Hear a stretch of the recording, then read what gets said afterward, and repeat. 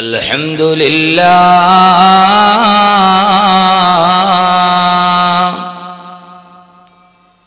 الذي كل شيء سواه فان وخلق الإنسان وعلمه البيان الشمس والقمر بحسبان والنجم والشجر يسجدان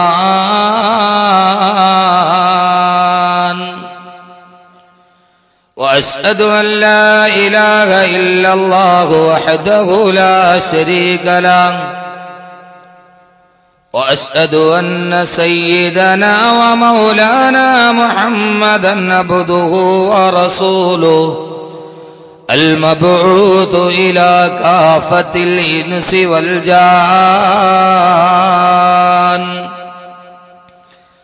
اللهم يا واجب الوجود ويا واهب الخير والجود أفض علينا أنوار رحمتك ويسر لنا الوصول إلى كمال معرفتك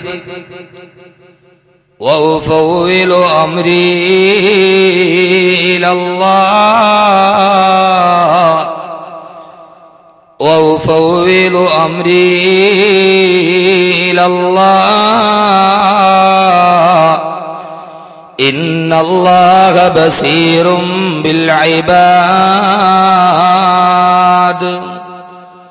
وأن مردنا إلى الله وأن المسرفين هم أصحاب النار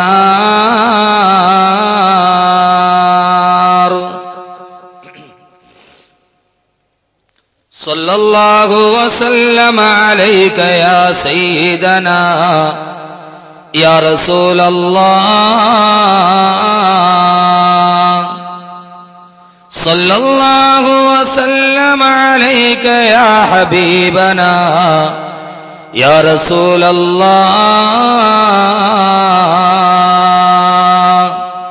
بلغت الرسالة وأديت الأمانة ونصحت الأمة وكسبت الغمة وجاهدت في سبيل ربك حق جهادي وعبدت ربك حتى أتاك اليقين أعوذ بالله من الشيطان الرجيم بسم الله الرحمن الرحيم سأل سائل بعذاب واقع للكافرين ليس له دافع من الله ذي المعارج تعرج الملائكة والروح إليه في يوم كان مقداره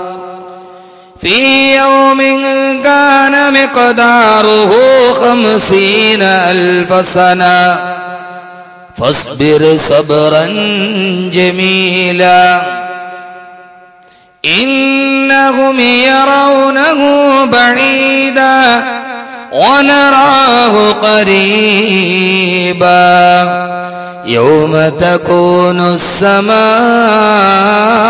كالمهل وتكون الجبال كالعهن ولا يسأل حميم حميما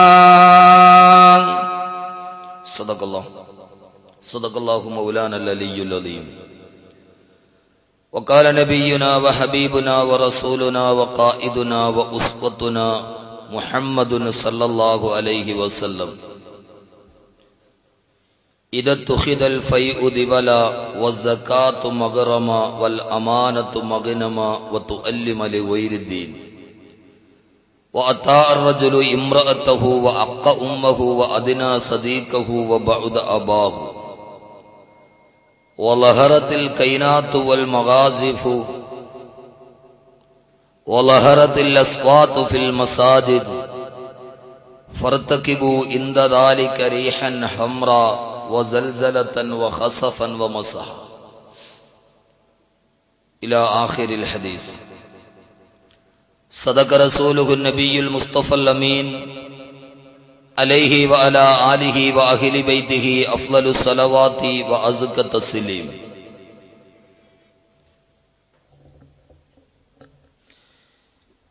إذ ذاك يدعو الله طه قائل مروي تسليم علينا شامل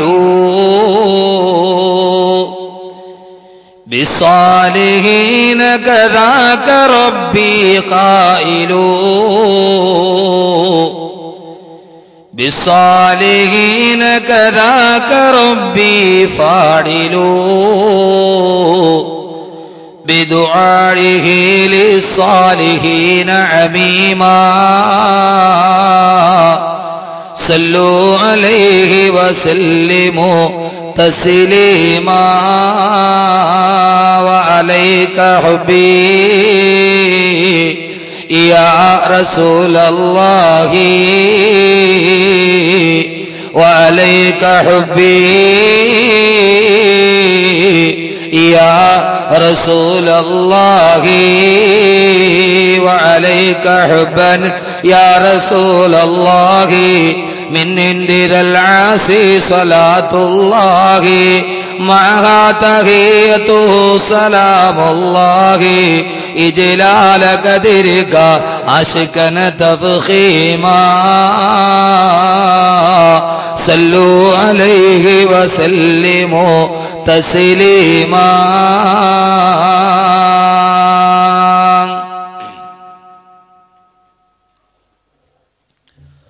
ഓതിയാലൊട്ടും ഒടുങ്ങാത്ത ശക്തിയിൽ ജ്യോതിർഗണത്തിന്റെ ഗോളങ്ങളും മാറ്റത്തമില്ലാതെ തന്മണ്ഡലങ്ങളിൽ ചുറ്റിച്ചുടലം തിരിഞ്ഞിടുന്നു. ആളുകൾക്കെപ്പോഴും അത്ഭുതവും നൽകി മോളിലാകാശവും ഉല്ലസിപ്പൂ. കീഴിലായി പച്ചച്ചെടി നിര തിങ്ങുമി ഊഴിയും കൺകുളിരേകിടുന്നു. കീഴിലായി പച്ചച്ചെടി നിര തിങ്ങുമി ഊഴിയും കൺകുളിരേകിടുന്നു. എല്ലാറ്റിനെയും ഭരിക്കുന്ന സൃഷ്ടാവാം അല്ലാ കഴിവും കനിവുമുള്ളോൻ. എല്ലാറ്റിനെയും ഭരിക്കുന്ന സൃഷ്ടാവാം അല്ലാ കഴിവും കനിവുമുള്ളോൻ. സമാദരണീയനും ബഹുമാന്യനുമായ ഈ ജമാഅത്തിന്റെ കർമ്മനിരതനായ ഇമാം, അഭിവന്ദ്യനായ ആദരണീയനായ സുഹൃത്ത് ജനാബ് അബ്ദുള്ള മന്നാനി, വേദിയിൽ ഉപവിട്ടനായ ഈ ജമാഅത്തിന്റെ പ്രസിഡന്റ് ജനാബ് അബ്ദുസലാം സാഹിബ്, വളരെ നേരത്തെ തന്നെ ഈ പുണ്യമായ സദസ്സിൽ എത്തിച്ചേർന്ന് അള്ളാഹുവിന്റെ വിശുദ്ധമായ ഖുർആനിന്റെ തണലിലൂടെ നടന്ന് സ്വർഗത്തിലെത്താനുള്ള ആഗ്രഹത്തോടെ തടിച്ചുകൂടിയ എന്റെ പ്രിയപ്പെട്ട സഹോദരങ്ങളെ, സഹോദരിമാരെ, അസ്സലാമു അലൈക്കും വറഹ്മത്തുള്ളാഹി തആല വബറകാതുഹു. ഇതര സഹോദര സമുദായത്തിൽപ്പെട്ട ആരെങ്കിലും ഈ ശബ്ദം ശ്രവിക്കുന്നുവെങ്കിൽ അവർക്കെന്റെ ഇസ്ലാമിക തത്വാധിഷ്ഠിത അഭിവാദനങ്ങൾ. സർവസ്തുതിയും സർവലോക രക്ഷിതാവായ അള്ളാഹുവിനാകുന്നു. അവന്റെ അതുല്യവും അമേയവും അനന്തവും അപരിമേയവുമായ അനുഗ്രഹത്തിന്റെ അനുസ്യൂതമായ പ്രവാഹം അന്ത്യദൂതരായ ആദരവായ റസൂലുള്ളാഹി സ്വല്ലല്ലാഹു അലൈഹി വസല്ലമയിലും അവിടുത്തെ അതരമടികളെ അനുധാവനം ചെയ്ത അനുചര വൃന്ദങ്ങളിലും തിരുക്കുടുംബാദികളിലും സാലിഹീങ്ങളിലും സച്ചരിതരിലും സദാ വർഷിക്കുമാറാകട്ടെ. പരമകാരുണികനും പരമദയാലുവും പരമാധിപതിയും പരമാധികാരിയും പരമാധിനാഥനുമായ അല്ലാഹു സുബ്ഹാനഹു വ തആല നമ്മിൽ നിന്നും മൺമറഞ്ഞു പോയ നമ്മുടെ മാതാപിതാക്കൾ, ബന്ധുമിത്രാദികൾ, സഹോദരി സഹോദരന്മാർ, ദുആ കൊണ്ട് നമ്മോട് വസിയ്യത്ത് ചെയ്തവർ, ഇൽമിന്റെ വഴികളിൽ നമ്മുടെ സഹായികളായിരുന്നവർ, നമ്മുടെ അഭ്യുദയാകാംക്ഷികൾ, എല്ലാത്തിലും ഉപരി ഈ പരിപാവനമായ മജ്ലിസുൽ ഇൽമിന്റെ തീരങ്ങളിലേക്ക് നമ്മെ കൈപിടിച്ചു നടത്തിയ അഭിവന്ദ്യരായ നമ്മുടെ ഗുരുനാഥന്മാർ, എല്ലാവരെയും കബറിടങ്ങളെ അള്ളാഹു വിശാലമാക്കി കൊടുക്കുമാറാകട്ടെ. അവരുടെ മണ്ണറകളെ അള്ളാഹു സുബ്ഹാനഹു വ തആല മണിയറയാക്കി പരിവർത്തിപ്പിക്കുമാറാകട്ടെ. പരലോക ജീവിതം സുഖത്തിലും സമാധാനത്തിലും സന്തുഷ്ടിയിലും സംതൃപ്തിയിലുമായി അള്ളാഹു സുബ്ഹാനഹു വ തആല കബൂൽ ചെയ്ത് അനുഗ്രഹിക്കുമാറാകട്ടെ എന്ന ദുആയോടെ ലോകാവസാനം ഒരു വിളിപ്പാടകലെ എന്ന വിഷയാധിഷ്ഠിതമായി ഇന്നു മുതൽ 3 ദിവസം ഈ ത്രിദിന പ്രഭാഷണ വേദിയിൽ ഈ വിനീതനങ്ങളെ അഭിസംബോധന ചെയ്യുമ്പോൾ സമകാലീന സമൂഹത്തിൽ വളരെയേറെ ചർച്ച ചെയ്യപ്പെട്ടുകൊണ്ടിരിക്കുന്ന, അതിനേക്കാളൊക്കെയേറെ നാം ഈ പ്രഭാഷണം നടത്തുമ്പോൾ ലോകത്തിലെ വികസിത രാഷ്ട്രങ്ങളുടെ മുൻപന്തിയിലോട്ട് കുതിച്ചു കയറി ഒരു വെള്ളിയാഴ്ചയുടെ ഒരല്പസമയം കൊണ്ട് ലോകത്തിന്റെ മുമ്പിൽ തകർന്ന് തരിപ്പണമായി പോയ ജപ്പാൻ എന്ന രാജ്യത്തിന്റെ നടുവിലൂടെ തീപ്പെട്ടി ഒഴുകി നടക്കുന്നത് പോലെ നടക്കുന്ന 10,000ങ്ങളുടെ ശിരസറ്റ കബന്ധങ്ങളുടെ നടുവിൽ ഭൂകമ്പവും സുനാമിയും ഒരേപോലെ ഒന്നിച്ചു വന്ന് ഒരു പ്രദേശത്തെ മുഴുവനും നക്കിത്തുടച്ച് കടന്നുപോയ ഈ ലോകം കണ്ട ഏറ്റവും വലിയ ഭീകര താണ്ഡവമാടിയ പ്രകൃതിയുടെ പ്രതിഭാസത്തിന്റെ മുന്നിൽ എന്ത് ചെയ്യണമെന്നറിയാതെ പകച്ചു നിൽക്കുന്ന ലോകരാഷ്ട്രങ്ങളെ മുഴുവനും നക്കിത്തുടക്കാൻ അവനവന്റെ കൽപ്പനശാലകളിൽ പണിതുവച്ച 4 ആണവ റിയാക്ടറുകളിൽ 2 പൊട്ടിത്തെറിച്ചപ്പോ മൂന്നാമത്തെ ആണവ റിയാക്ടറിന്റെ നേരെ സ്വന്തം കരങ്ങൾ കൊണ്ട് പണിതുണ്ടാക്കിയത് സ്വന്തം മുഖത്തിന് നേരെ ബൂമറാങ് പോലെ തിരിച്ചു വരുമ്പോ എന്ത് ചെയ്യണമെന്നറിയാതെ വിധിയുടെ നേരെ നിസ്സഹായരായി നിൽക്കുന്ന, അവൻ സ്വായത്തമാക്കിയതൊന്നും അവന്റെ ജീവിതത്തിൽ രക്ഷപ്പെടാനുള്ള ഒരു വഴികൾക്ക് തെളിച്ചു കൊടുക്കാൻ കഴിയാതെ അവസാനത്തെ പ്രതീക്ഷയെന്നോണം ദൈവത്തിന്റെ മുമ്പിലേക്ക് കൈകളുയർത്തി നിൽക്കുന്ന, ആർക്കും രക്ഷിക്കാൻ കഴിയാതെ പ്രകൃതിയുടെ ദുരന്തത്തിന്റെ അനിവാര്യമായ ഉപോൽപ്പന്നം പോലെ കടന്നു വന്ന ദുരന്തത്തിന് പട്ടിണി പാവങ്ങളെപ്പോലെ കടന്നു പോകുന്ന ഒരു ജനതയുടെ മുന്നിൽ ലോകം മുഴുവനും വളരെയേറെ ചർച്ച ചെയ്യുന്ന ലോകാവസാനം എന്ന വിഷയത്തെക്കുറിച്ചാണ് നമ്മുടെ ഈ ത്രിദിന പ്രഭാഷണ വേദിയിൽ നാം സംസാരിക്കുക. ഒരു വലിയ പ്രഭാഷണം എന്നതിനപ്പുറം വരാനിരിക്കുന്ന ഈ ലോകത്തിന്റെ ആസന്നമായ പതനത്തെക്കുറിച്ച് ആദരവായ പ്രവാചകൻ നബി മുഹമ്മദ് മുസ്തഫ സല്ലല്ലാഹു അലൈഹി വസല്ലമയും അള്ളാഹുവിന്റെ വിശുദ്ധമായ ഖുർആനും മുന്നറിയിപ്പ് നൽകിയ ഓരോന്നും അക്ഷരം പ്രതി നമ്മുടെ സാഹചര്യങ്ങളിൽ പുലർന്നുകൊണ്ടിരിക്കുമ്പോ ഇസ്ലാമിക സമൂഹത്തിനൊരു ധാർമ്മികമായ ബാധ്യതയുണ്ട് ലോകത്തിന്റെ മുമ്പിൽ ഇത് പറഞ്ഞു കൊടുക്കാൻ. അതുകൊണ്ട് തന്നെ നാം ആരും ഇതുവരെ കേട്ടിട്ടില്ലാത്ത പ്രപഞ്ചത്തിന്റെ പ്രതിഭാസങ്ങൾ കഴിഞ്ഞ വർഷം ഇതേ സദസ്സിൽ ഇതേ സമയത്ത് ഇന്നേ വരെ കണ്ടിട്ടില്ലാത്ത ചൂടിന്റെ നടുവിൽ നരകത്തിന്റെ ചൂടിനെ കുറിച്ച് സംസാരിച്ച് പിരിഞ്ഞവരാണ് നാം. അതേ സമയത്ത് തന്നെ അതിനേക്കാൾ വലിയൊരു പ്രകൃതി ദുരന്തത്തിന്റെ നടുവിലാണ് നാം ഇവിടെ സമ്മേളിക്കുന്നത് എന്നത് ചിലപ്പോൾ ഒരു യാദൃച്ഛികമായി, കേവലം ഒരു യാദൃച്ഛികത എന്ന് പറഞ്ഞു മാറാൻ കഴിയില്ല. ഓരോ വർഷം കഴിയുമ്പോഴും മനുഷ്യന്റെ ഭൂമിയിലെ ഭാവി എന്താണെന്ന് നിർണ്ണയിക്കാൻ കഴിയാതെ വരികയാണ്. ഇനി എവിടേക്കാണ് പോകേണ്ടത് എന്നറിയാതെ മനുഷ്യൻ ഭൂമിയുടെ മുകളിൽ ഈയാം പാറ്റയെ പോലെ പറന്നു നടക്കുകയാണ്. എല്ലാം കൈപ്പിടിയിൽ ഒതുക്കിയ മനുഷ്യന് എല്ലാം കൈപ്പിടിയിൽ നിന്ന് വിട്ടുപോകുന്നു എന്ന തോന്നൽ മനസ്സിലേക്ക് സജീവമാവുകയാണ്. ഈ സജീവമായ ചിന്തകളുടെ നടുവിലാണ് ലോകാവസാനം എന്നതിനെ കുറിച്ച് നാം ചർച്ച ചെയ്യുക. അള്ളാഹു നമ്മുടെ ചർച്ചയും ചിന്തയും അവന്റെ പൊരുത്തത്തിലായി അള്ളാഹു സ്വീകരിക്കുമാറാകട്ടെ എന്ന ദുആയോടെ നിങ്ങളുടെ എല്ലാവരുടെയും അനുമതിയോടെ ഞാൻ എന്റെ വിഷയത്തിലോട്ട് കിടക്കുകയാണ്. സ്വാഭാവികമായും എല്ലാവരും ലോകാവസാനം എന്ന വിഷയത്തെക്കുറിച്ച് ചർച്ച ചെയ്യുമ്പോൾ എല്ലാവർക്കും അറിയേണ്ട ഒരു വിഷയം, എന്നാണ് ലോകം അവസാനിക്കുക, എങ്ങനെ അവസാനിക്കും എന്നതിന്റെ ചർച്ചയൊന്നുമല്ല. ലോകം എന്ന് അവസാനിക്കും? ഈ പ്രപഞ്ചത്തിനൊരവസാനമുണ്ടോ?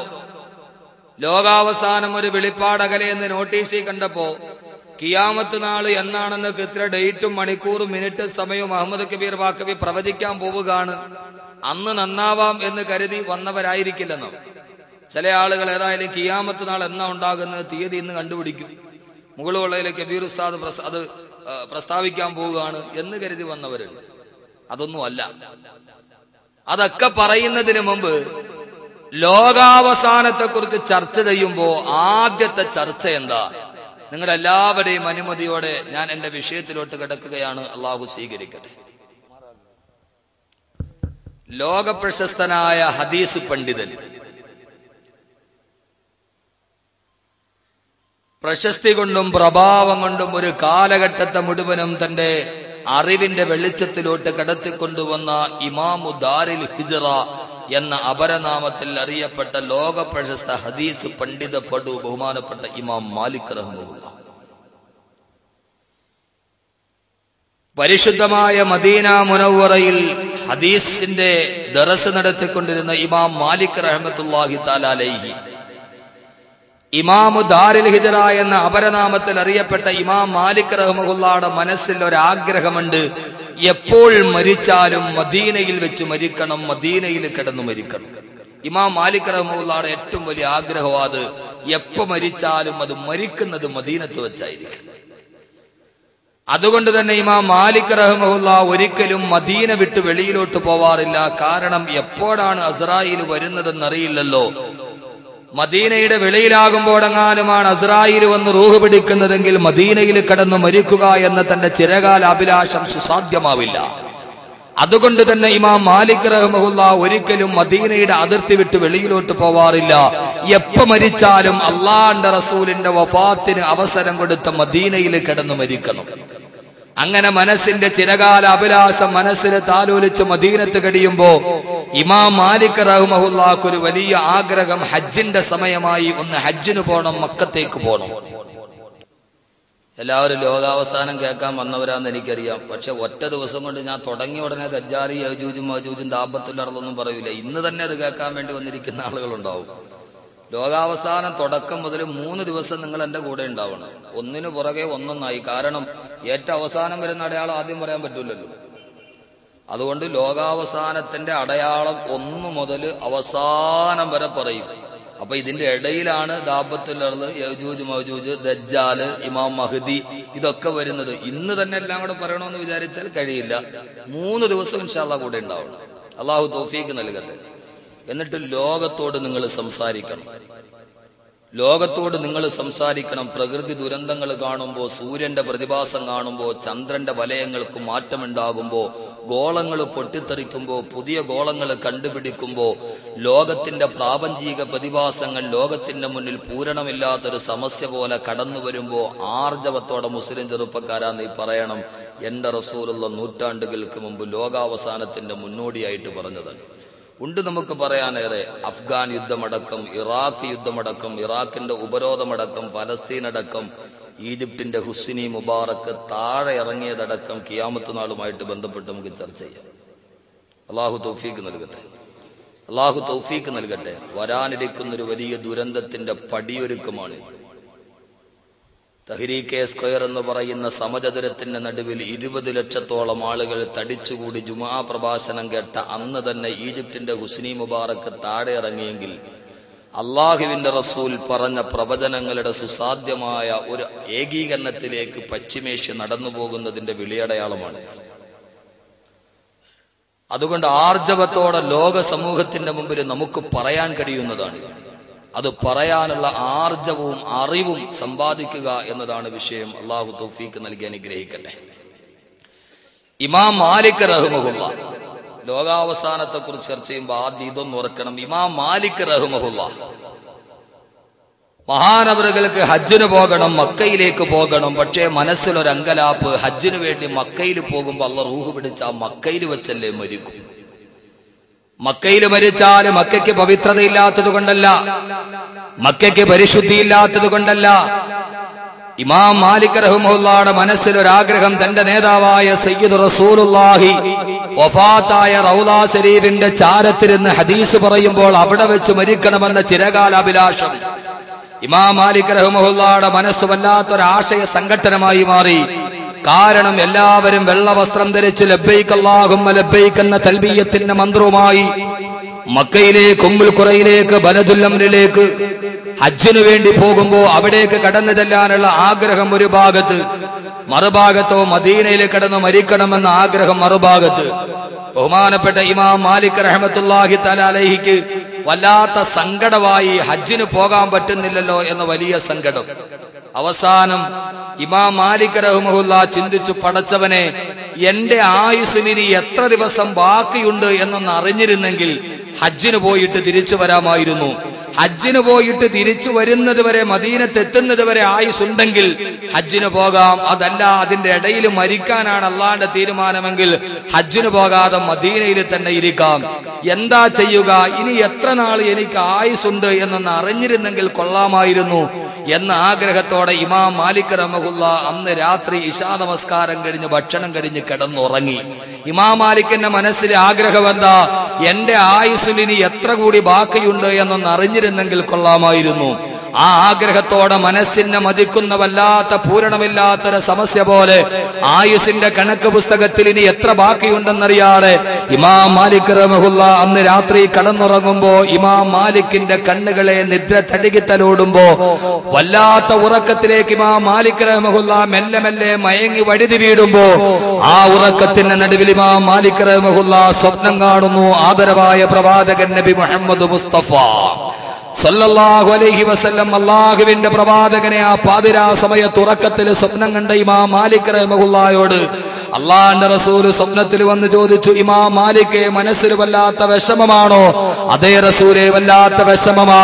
അങ്ങയുടെ മദീനയിൽ കിടന്ന് മരിക്കണമെന്ന വലിയ ആഗ്രഹമുണ്ട്, പക്ഷേ ഹജ്ജിന് വേണ്ടി പോകണമെന്ന ആഗ്രഹവുമുണ്ട്. എന്റെ ആയുസ്സിൽ നിന്ന് എത്ര ബാക്കിയുണ്ട് എന്നൊന്ന് അറിഞ്ഞിരുന്നെങ്കിൽ, അള്ളാഹു എന്നറിയിച്ചു തന്നിരുന്നെങ്കിൽ നബിയെ, എന്റെ പ്രശ്നത്തിനൊരു പരിഹാരമാകുമായിരുന്നു എന്ന് ഇമാം മാലിക് പറഞ്ഞപ്പോ അള്ളാഹുവിന്റെ പ്രവാചകൻ നബി മുഹമ്മദ് മുസ്തഫ സല്ലല്ലാഹു അലൈഹി വസല്ലമ ഇമാം മാലിക്കിനോട് ചോദിച്ചു, മാലിക്, നിന്റെ ആയുസ്സിൽ എത്ര ഇനി ബാക്കിയുണ്ട് എന്നാണോ നിനക്കറിയേണ്ടത്? അതേ റസൂലെ, അതാണ് എനിക്കറിയേണ്ടതെന്ന് പറയുമ്പോ അള്ളാന്റെ റസൂൽ ഇമാം മാലിക്കിനോട് പറഞ്ഞു, അത് ഞാൻ പറഞ്ഞു തരാം എന്ന് പറഞ്ഞ് അള്ളാന്റെ റസൂല് തന്റെ ഈ 5 കൈവിരൽ ഉയർത്തി കൈപ്പത്തി കാണിച്ചു കൊടുത്തു.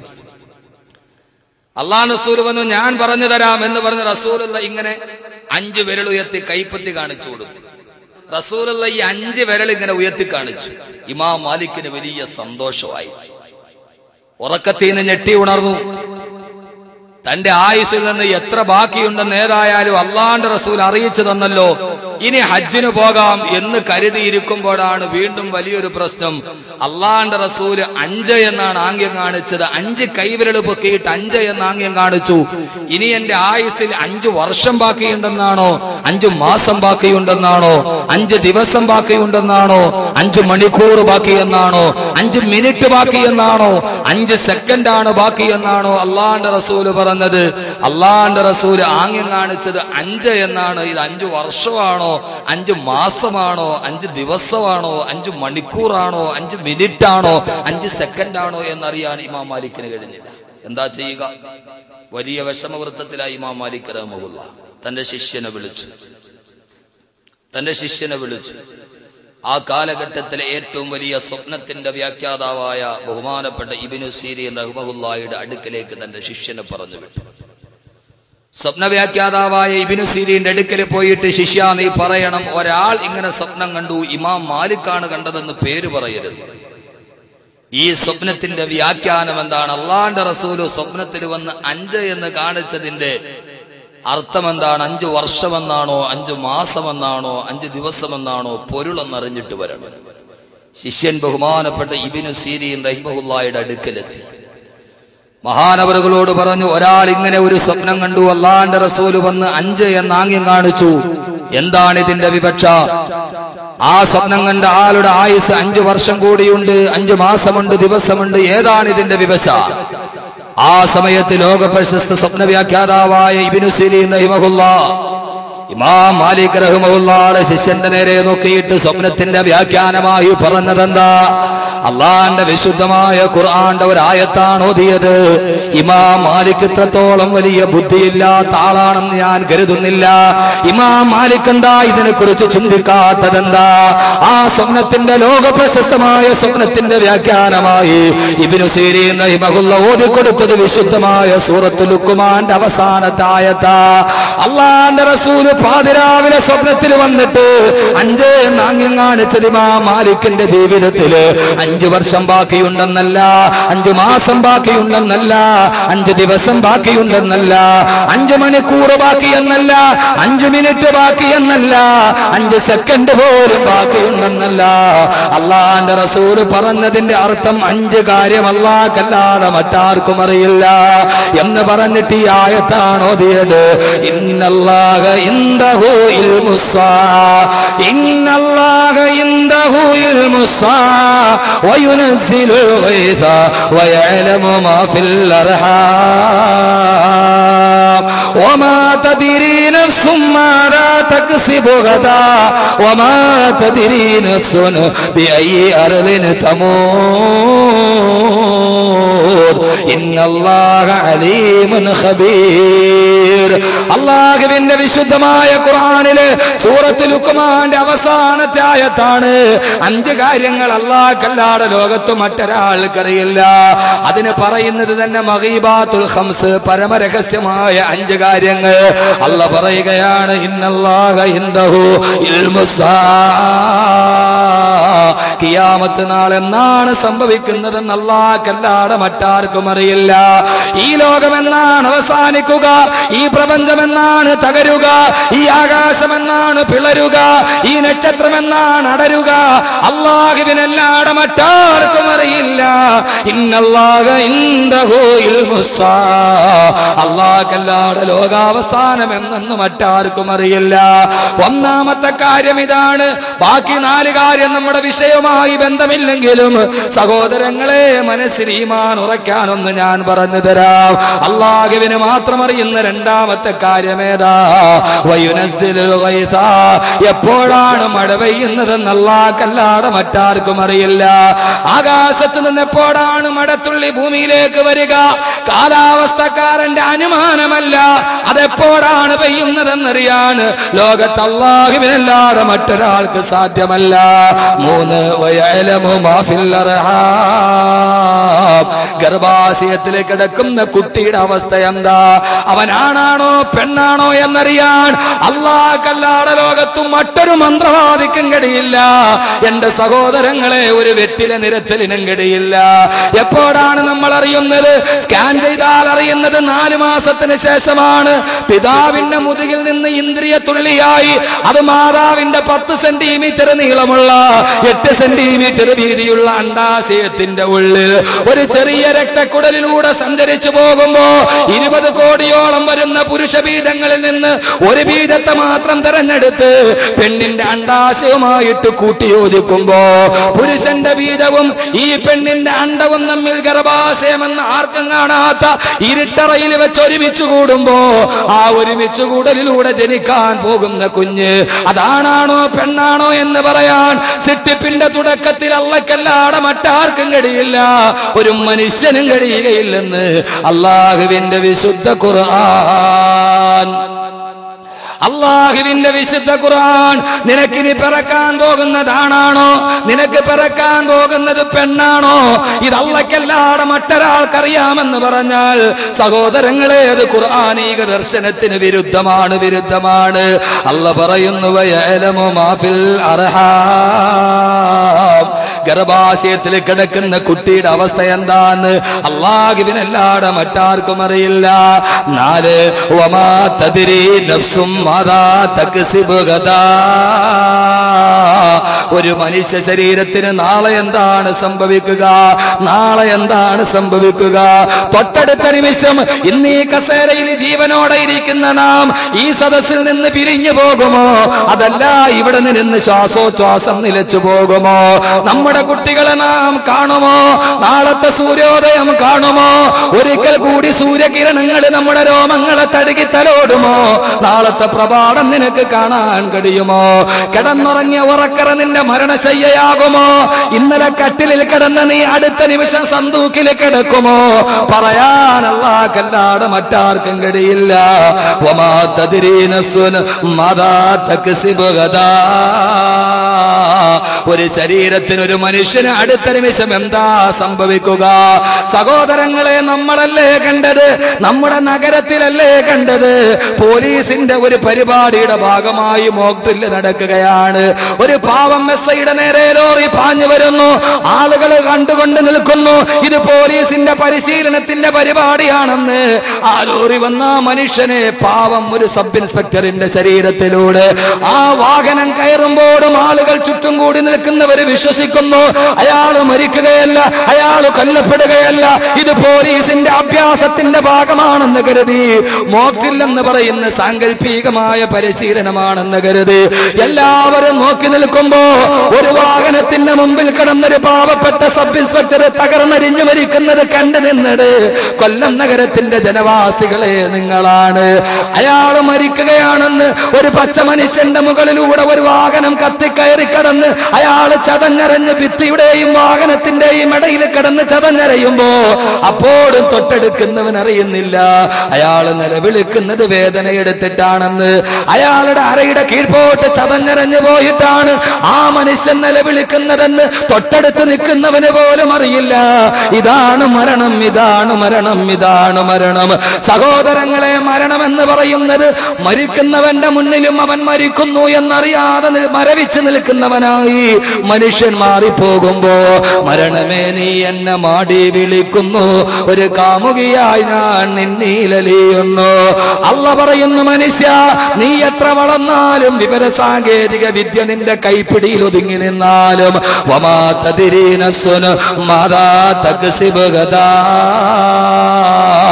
എപ്പോഴാണ് നീ മരിക്കുന്നതെന്ന് പറയാൻ, നാളെ നിനക്ക് എന്താണ് പറയുന്നതെന്ന് കഴിയാൻ ഡാവിഞ്ചിയുടെ രഹസ്യ കോഡ് വായിക്കാൻ നിനക്ക് കഴിഞ്ഞേക്കാം. ജനിതക കോഡ് വായിക്കാൻ കഴിഞ്ഞപ്പോ ജനിതക കോഡ്, ലോകശാസ്ത്രം മുഴുവനും ജനിതക കോഡിന്റെ രഹസ്യം വായിച്ചപ്പോ അന്നത്തെ അമേരിക്കയുടെ പ്രധാനമന്ത്രി പോൾ ക്ലിന്റൺ പറഞ്ഞത് എന്തെന്നറിയുമോ? ദൈവത്തിന്റെ രഹസ്യ ഭാഷ നമ്മളും വായിക്കാൻ തുടങ്ങി. ജനിതക കോഡിന്റെ രഹസ്യ ഭാഷ വായിച്ചപ്പോ അന്ന് ബിൽ ക്ലിന്റൺ പറഞ്ഞത് എന്തെന്നറിയുമോ? ദൈവത്തിന്റെ രഹസ്യ ഭാഷ മനുഷ്യൻ വായിക്കാൻ തുടങ്ങിയിരിക്കുന്നു. വായിക്കാൻ കഴിയുമെങ്കിൽ വായിക്കടാ, വായിക്കാൻ കഴിയുമെങ്കിൽ വായിക്കടാ. നിന്റെ ഉമ്മയുടെ ഗർഭാശയത്തിൽ 4 മാസം നിനക്ക് പ്രായമുള്ളപ്പോ അല്ലാഹു ഒരു മലക്കിനെ പറഞ്ഞു വിട്ടു. ആ മലക്കിനോട് പറഞ്ഞു, ഉമ്മയുടെ ഗർഭാശയത്തിൽ കിടക്കുന്ന ഇവൻ എത്ര നാൾ വരെ ജീവിക്കുമെന്നൊന്ന് എഴുതി വെക്കുക, അവന്റെ തലച്ചോറിലൊന്ന് എഴുതി വെക്കുക, ഇവൻ എന്നാണ് മരിക്കുന്നതെന്ന് എഴുതി വെക്കുക. സഹോദരങ്ങളെ, ഇത് മാറ്റിയാൽ ഈ തലച്ചോറ് കാണാൻ പൊട്ടിച്ചെടുത്താല് വായിക്കാൻ കഴിയുമോ നിനക്ക്? വായിക്കാൻ കഴിയുമോ നിനക്ക്? തലച്ചോറ് വെട്ടിപ്പിളർന്നിട്ട് തലച്ചോറിന്റെ ഭാഗം മുറിച്ചു മാറ്റിയിട്ട് മറിച്ചൊരു തലച്ചോറ് ഫിറ്റ് ചെയ്യുന്ന മനുഷ്യ, ആ തലച്ചോറിന്റെ എവിടെയൊക്കെയോ എഴുതി വെച്ച അല്ലാഹുവിന്റെ ഭാഷ നിനക്കറിയുമോ? അല്ലാമുൽ ഗുയൂബായ സത്താറുൽ ഗുയൂബായ അല്ലാഹുവിന്റെ ഭാഷ നിനക്ക് വായിക്കാൻ കഴിയുമോ? ഇല്ല, ഇല്ല മനുഷ്യ, നിനക്ക് കഴിയില്ല. വമാ തദ്രീ നഫ്സുൻ മാദാ തക്സിബു ഗദാ. ഒരു മനുഷ്യ ശരീരത്തിന് നാളെ എന്താണ് സംഭവിക്കുക അത് അല്ലാഹുവല്ലാതെ പറയാൻ ലോകത്തൊരാൾക്കും കഴിയില്ല. 5 വമാ തദ്രീ നഫ്സുൻ ബിഅയ്യി അർളിൻ തമൂത്. ഒരു മനുഷ്യൻ എവിടെയാണ് മരിക്കുന്നതെന്ന് പറയാൻ, നീ ജനിച്ചെടുത്താണോ നീ മരിക്കുക? മുഗളുകളിൽ ജനിച്ചവനെ ഇവിടെയാണോ നീ മരിക്കുക? കൊല്ലം ജില്ലയിൽ ജനിച്ചവനെ ഈ കൊല്ലത്താണോ നീ മരിക്കുക? പറയാൻ അല്ലാഹുവല്ലാതെ കഴിയില്ല. പറയാൻ അല്ലാഹുക്കല്ലാതെ കഴിയില്ല. സഹോദരങ്ങളെ, അങ്ങനെ ജനിച്ചെടുത്ത് തന്നെ മരിക്കണമെങ്കിൽ ഒരു 2 മാസം മുമ്പ് ഞാൻ ഒരു ദശദിന പ്രഭാഷണത്തിന് വേണ്ടി പോയി ലക്ഷദ്വീപ്. കൊച്ചി തുറമുഖത്ത് നിന്ന് രാവിലെ 8:30 മണിക്ക് ഷിപ്പിൽ കയറിയിട്ട് വൈകുന്നേരം 4:30 മണിക്ക് അറബിക്കടലിന്റെ തിരമാലകളെ കീറി മുറിച്ച് 480 കിലോമീറ്റർ അപ്പുറം അന്ത്രോത്ത് ദ്വീപ് എന്ന് പറയുന്ന 8 കിലോമീറ്റർ നീളമുള്ള 1 കിലോമീറ്റർ വീതിയുള്ള അറബിക്കടലിന്റെ തിരമാലകളുടെ നടുവിൽ ഒരു കൊച്ചു പെണ്ണ് കിടന്നുറങ്ങുന്നത് പോലെ കിടന്നുറങ്ങുന്ന കൊച്ചു ദ്വീപ്. ആന്ത്രോത്ത് ദ്വീപിൽ ജനിച്ച ഇന്ത്യ രാജ്യത്തിന്റെ ഡെപ്യൂട്ടി സ്പീക്കർ പോലെ ആയിരുന്ന PM സയ്യിദ് സാഹിബ്. അറിയുമോ നിങ്ങൾക്ക് PM സയ്യിദിനെ? അറിയുമോ നിങ്ങൾക്ക് PM സയ്യിദിനെ? ആ PM സയ്യിദിന്റെ നാട്ടിൽ പോയി 10 ദിവസം പ്രസംഗിച്ചു ഞാൻ. അദ്ദേഹത്തിന്റെ കബറിടത്തിന്റെ അടുക്കൽ പോയി സിയാറത്ത് ചെയ്തു ഞാൻ. സഹോദരങ്ങളെ, എങ്ങനെ അദ്ദേഹത്തെ ഓർക്കാതിരിക്കാൻ കഴിയും? എങ്ങനെ അദ്ദേഹത്തെ ഓർക്കാതിരിക്കാൻ കഴിയും?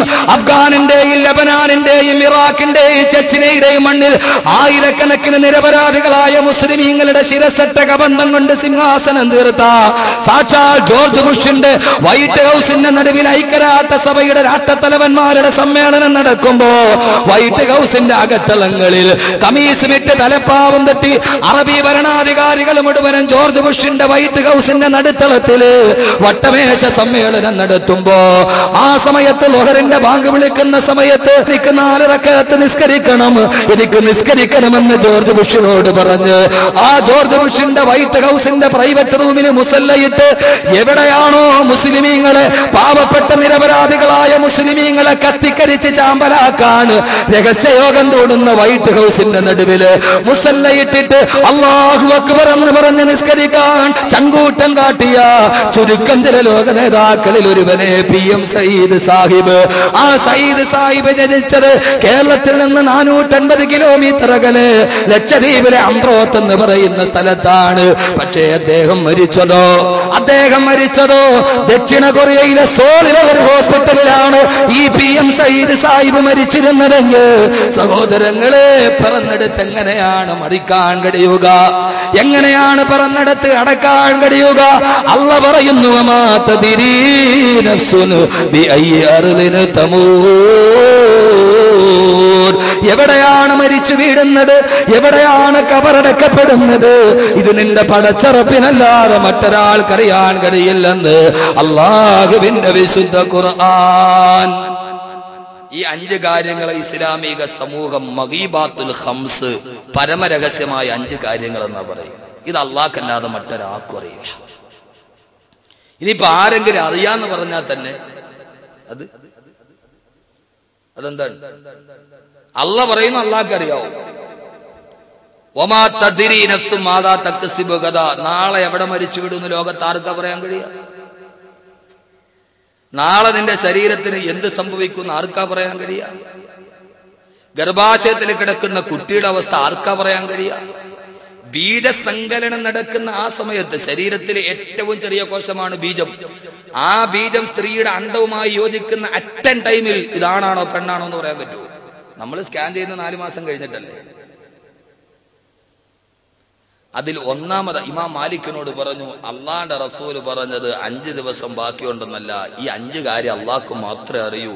അതുകൊണ്ട് ഒരു ആയുസ്സിൽ എത്ര ബാക്കിയുണ്ടെന്ന് നോക്കിയിട്ട് മെനക്കെടണ്ടെന്ന് പറഞ്ഞേക്കാൻ ഇബ്നു സീരീൻ റഹിമഹുല്ലാഹ് ഇമാം മാലിക്കിനോട് പറഞ്ഞു വിട്ടു. വാഹനം പോകാനുള്ള അവസരം കൊടുക്കുക, വാഹന ഗതാഗത തടസ്സം ഉണ്ടാക്കരുത്. അത് നമ്മുടെ സദസ്സിനും യോജിച്ചതല്ല, ഇസ്ലാമിനും യോജിച്ചതല്ല. ഈമാനിന്റെ ഏറ്റവും ചെറിയ ഭാഗം ഇമാത്തത്തുൽ അദാ അനി തരീഖി, വടിയിൽ തടസ്സം കിടക്കുന്ന ഒരു കല്ലെടുത്ത് മാറ്റിയിടലാണ് ഈമാന്റെ ഏറ്റവും താഴ്ന്ന ഭാഗം. അതുകൊണ്ട് മാർഗതടസ്സം സൃഷ്ടിക്കലും ഹർത്താൽ ഉണ്ടാക്കലൊന്നും നമ്മുടെ ദീനിന് ചേർന്നതല്ല. അതുകൊണ്ട് മാർഗതടസ്സം ഉണ്ടാക്കാതെ ആർക്കും നമ്മുടെ ഈ സദസ്സ് കൊണ്ട് ഒരു ബുദ്ധിമുട്ടുണ്ടാവില്ല. ആ രീതിയിൽ എല്ലാവരും പരമാവധി അകത്തോട്ട് കയറിയിരിക്കും. നമ്മുടെ വിഷയത്തിലോട്ട് നമ്മൾ കടക്കുന്നുള്ളൂ. അപ്പൊ ഈ 5 കാര്യങ്ങളിൽ, ഈ 4 കാര്യങ്ങൾ നമ്മുടെ വിഷയവുമായിട്ട് ബന്ധപ്പെട്ടതല്ലെങ്കിലും ഇതൊന്ന് അറിഞ്ഞിരിക്കണം. നമ്മളോട് ആരെങ്കിലും വെറ്റില കീറിയിട്ട് നടുവെ വെച്ചിട്ട് നീ നാളെ മരിക്കുമെന്ന് പറഞ്ഞാൽ പിന്നെ അവൻ ഉറക്കില്ല. വഴിയിൽ കൂടെ വരുന്ന ഏതെങ്കിലും കാക്കാലത്ത് കൈ പിടിച്ചിട്ട് 33 വയസ്സ് കഴിഞ്ഞാൽ നിനക്ക് കഷ്ടകാലമാന്ന് പറഞ്ഞാൽ പിന്നെ നമുക്ക് തീർന്നു. ആര് വന്നാലും എന്ത് പറഞ്ഞാലും അതെല്ലാം നമ്മൾ വിശ്വസിക്കുന്നവരാ. ഈ 5 കാര്യങ്ങൾ അള്ളാഹ്ക്കല്ലാതെ മറ്റാർക്കും അറിയില്ല എന്ന് സൂറത്തുൽ ലുഖ്മാൻ ഏറ്റവും അവസാനത്തെ ആയത്ത് ഖുർആൻ. അള്ളാഹു നമുക്ക് നല്ല ബോധം നൽകി അനുഗ്രഹിക്കട്ടെ.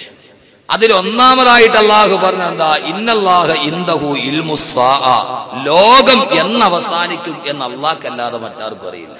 അപ്പൊ പിന്നെ ഞാൻ എങ്ങനെ പറയണേ? ഇനി അള്ളാന്റെ റസൂലിനറിയോ ലോകം എന്ന് അവസാനിക്കുന്നത്? അള്ളാന്റെ റസൂലിനറിയോ?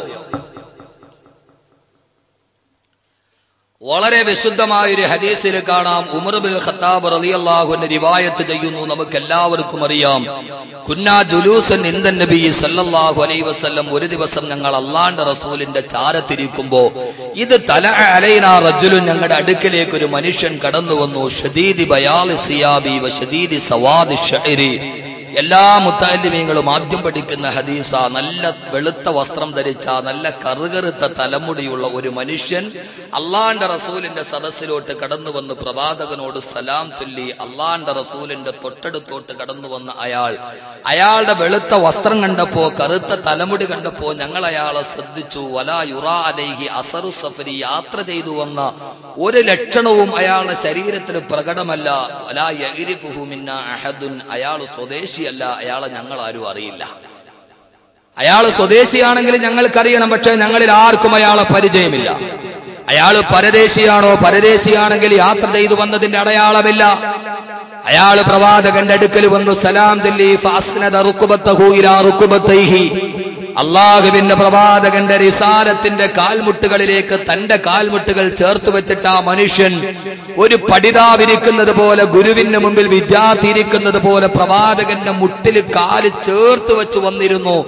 എന്നിട്ട് അള്ളാന്റെ റസൂലിനോട് ചോദിച്ചു, നബിയെ മൽ ഈമാനു യാ റസൂലല്ലാഹ്, ഈമാൻ എന്താണ് നബിയെ? അള്ളാന്റെ റസൂൽ മറുപടി പറഞ്ഞു, അൻ തുഅ്മിന ബില്ലാഹി വ മലായികതിഹി വ കുതുബിഹി വ റുസുലിഹി വൽ യൗമിൽ ആഖിരി വൽ ഖദരി ഖൈരിഹി വ ശർരിഹി മിനല്ലാഹി തആല. പ്രവാചകൻ പറഞ്ഞപ്പോ ആഗതൻ പറഞ്ഞു, സദഖത യാ മുഹമ്മദ്, മുഹമ്മദേ നീ പറഞ്ഞത് സത്യവാ. വീണ്ടും ചോദിച്ചു, മൽ ഇസ്ലാമു യാ റസൂലല്ലാഹ്, ഇസ്ലാം എന്താണ് നബിയെ? അള്ളാന്റെ റസൂൽ ഇസ്ലാം വിവരിച്ചു കൊടുത്തു. സമയമില്ല ദീർഘിപ്പിച്ചു പറയാൻ. മൂന്നാമത് ചോദിച്ചു, മൽ ഇഹ്സാനു യാ റസൂലല്ലാഹ്, നബിയെ ഇഹ്സാൻ എന്ന് പറഞ്ഞാൽ എന്താണ് നബിയെ? അള്ളാന്റെ റസൂല് പറഞ്ഞു, അൻ തഅ്ബുദല്ലാഹ കഅന്നക തറാഹു ഫഇൻ ലം തകുൻ തറാഹു ഫഇന്നഹു യറാക, അല്ലാഹുവിനെ നീ കാണുന്നില്ലെങ്കിലും അല്ലാഹു നിന്നെ കാണുന്നുണ്ട് എന്ന ബോധത്തോടെ അല്ലാഹുവിനെ സൂക്ഷിച്ച് ജീവിക്കലാണ് ഇഹ്സാൻ എന്ന് പറഞ്ഞപ്പോ അയാൾ പറഞ്ഞു, സദഖത യാ മുഹമ്മദേ, മുഹമ്മദേ നീ പറഞ്ഞത് സത്യവാ. ബഹുമാനപ്പെട്ട ഉമർ റളിയല്ലാഹു അൻഹു പറഞ്ഞു, ഞങ്ങൾക്ക് വല്ലാത്ത അത്ഭുതമായി. ഏതോ ഒരു അപരിചിതനായ മനുഷ്യൻ കടന്നു വന്നിട്ട് അള്ളാന്റെ റസൂലിനോട് ചോദ്യം ചോദിക്കുക. പ്രവാചകൻ മറുപടി പറയുമ്പോൾ അത് സത്യമാണെന്ന് പറയുക.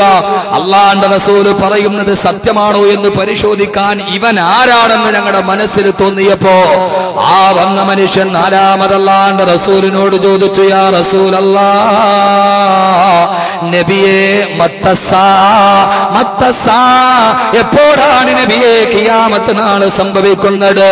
എപ്പോഴാണ് നബിയെ ഈ ലോകം അവസാനിക്കുന്നത്?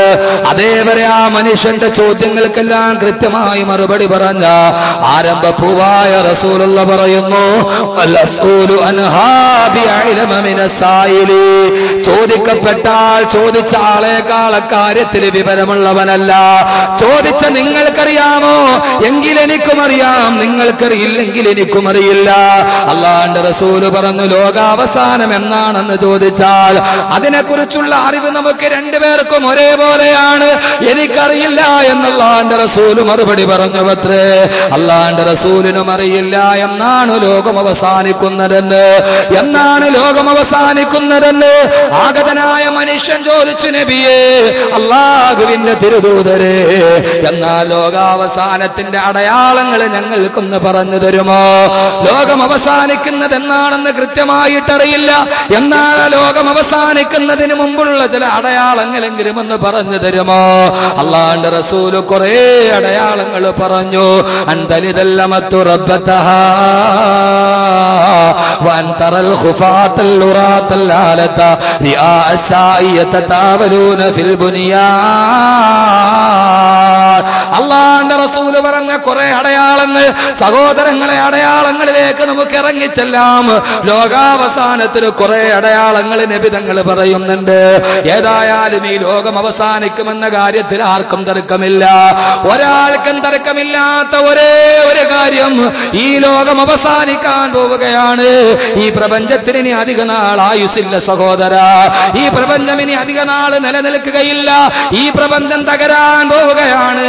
2009 ലോക പ്രശസ്ത ശാസ്ത്രജ്ഞന്മാര് മുഴുവനും ഒരുമിച്ച് കൂടിയ സമ്മേളനം കേംബ്രിഡ്ജ് സർവകലാശാലയിൽ ലോകത്തുള്ള മുഴുവൻ ശാസ്ത്രജ്ഞന്മാരെയും അഭിസംബോധന ചെയ്തുകൊണ്ട് ഇന്ന് ലോകത്ത് ജീവിച്ചിരിക്കുന്ന ഏറ്റവും വലിയ ഭൗതിക ശാസ്ത്രജ്ഞനായ സർ സ്റ്റീഫൻ ഹോക്കിംഗ്, ജന്മനാ തളർന്നുപോയ, അരയ്ക്ക് താഴ്ഭാഗത്തേക്ക് തളർന്നുപോയി വീൽ ചെയറിൽ ഇരുന്നു കൊണ്ട് സ്റ്റീഫൻ ഹോക്കിംഗ് 2009 പറഞ്ഞു, ഈ ലോകം അവസാനിക്കാൻ പോവുകയാണ്. ആരാണ് പറയുന്നത്? ലോകത്ത് ജീവിച്ചിരിക്കുന്ന ഏറ്റവും വലിയ ഭൗതിക ശാസ്ത്രജ്ഞൻ. ഈ ലോകം തകരാൻ പോവുകയാണ്. ലോകാവസാനം അടുത്തിരിക്കുകയാണ്. ലോകാവസാനത്തിന് രണ്ട് കാരണങ്ങളേ ഉള്ളൂ. ഒന്ന് ആഗോള താപനമാണ്, മറ്റൊന്ന് ആണവ വികിരണമാണ്. അദ്ദേഹം പറഞ്ഞു, വർദ്ധിച്ചു വരുന്ന ചൂട്. ഇന്നലെയും പാലക്കാട് ഒരു മനുഷ്യന്റെ ശരീരത്തിന്റെ തൊലി ഉരിഞ്ഞു മാറിയിരിക്കുന്നു. ഇതേ സമയത്താണ് കഴിഞ്ഞ വർഷം നമ്മൾ നരകത്തിന്റെ ചൂട് സംസാരിച്ചത്. സഹോദരങ്ങളെ, വർദ്ധിച്ചു വരുന്ന ചൂട്.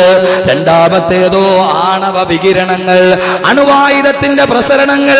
ജപ്പാനിലെ 3 ആണവ റിയാക്ടറുകൾ പൊട്ടിത്തെറിച്ചപ്പോ 30 കിലോമീറ്റർ അപ്പുറത്തേക്ക് ഓടുകയാണ് ജപ്പാൻ ജനത. ജപ്പാൻ ജനത ഓടിയേ മതിയാകൂ. ലോകത്താദ്യമായിട്ട് ഇസ്ലാമിന്റെ ഹിജാബ് നിരോധിച്ച ജപ്പാൻ, ആദ്യമായിട്ട് ഖുർആൻ പഠിക്കുന്നത് പരസ്യമാക്കി വിലക്കിയ ജപ്പാൻ, ആദ്യമായിട്ട് അറബി ഭാഷ സംസാരിക്കരുതെന്ന് വിലക്കിയ ജപ്പാൻ, ഒരൽപ്പം സമ്പത്ത് കിട്ടിയപ്പോ 1935 രണ്ടാം ലോക മഹായുദ്ധത്തിന് തകർന്നടിഞ്ഞതിന് ശേഷം ലോകത്തിന്റെ സാമ്പത്തിക ശക്തിയായിട്ട് പുരോഗമനത്തിന്റെ പടിവാതിൽ കയറിയപ്പോ ഇസ്ലാമിന്റെ ഹിജാബിന് പെണ്ണ് തലമറച്ചാൽ അതിനെ നിരോധിച്ച ആദ്യത്തെ രാജ്യം, ഖുർആൻ പഠിക്കുന്നത് നിരോധിച്ച ആദ്യത്തെ രാജ്യം, അറബി ഭാഷ നിരോധിച്ച ആദ്യത്തെ രാജ്യം, അല്ലാഹുവിന്റെ തീരുമാനം വന്നപ്പോ 30 കിലോമീറ്റർ അപ്പുറത്തേക്ക് ഓടുകയാണ്. രക്ഷിക്കാനിന് ദൈവമല്ലാതെ മറ്റൊരു ശക്തിയില്ല. അഹങ്കരിച്ച ജപ്പാനവിടെ അടുത്ത റിയാക്ടറിന്റെ ചുറ്റും കൂടി നിൽക്കുകയാണ്. എപ്പോഴും പൊട്ടിത്തെറിക്കുമെന്നറിയാൻ അല്ലാഹു ചോദിച്ചില്ലേ? ഇതിനേക്കാൾ അഹങ്കരിച്ച എത്ര സമൂഹത്തെ ഞാൻ തകർത്തെറിഞ്ഞു. ആദിനെ, സമൂദിനെ, നൂഹ് നബിയുടെ സമൂഹത്തെ തകർത്തെറിഞ്ഞത് നിങ്ങൾ കണ്ടില്ലേ? എന്റെ ദീനിനെതിരാണോ നിങ്ങൾ ഈ ചെയ്യുക?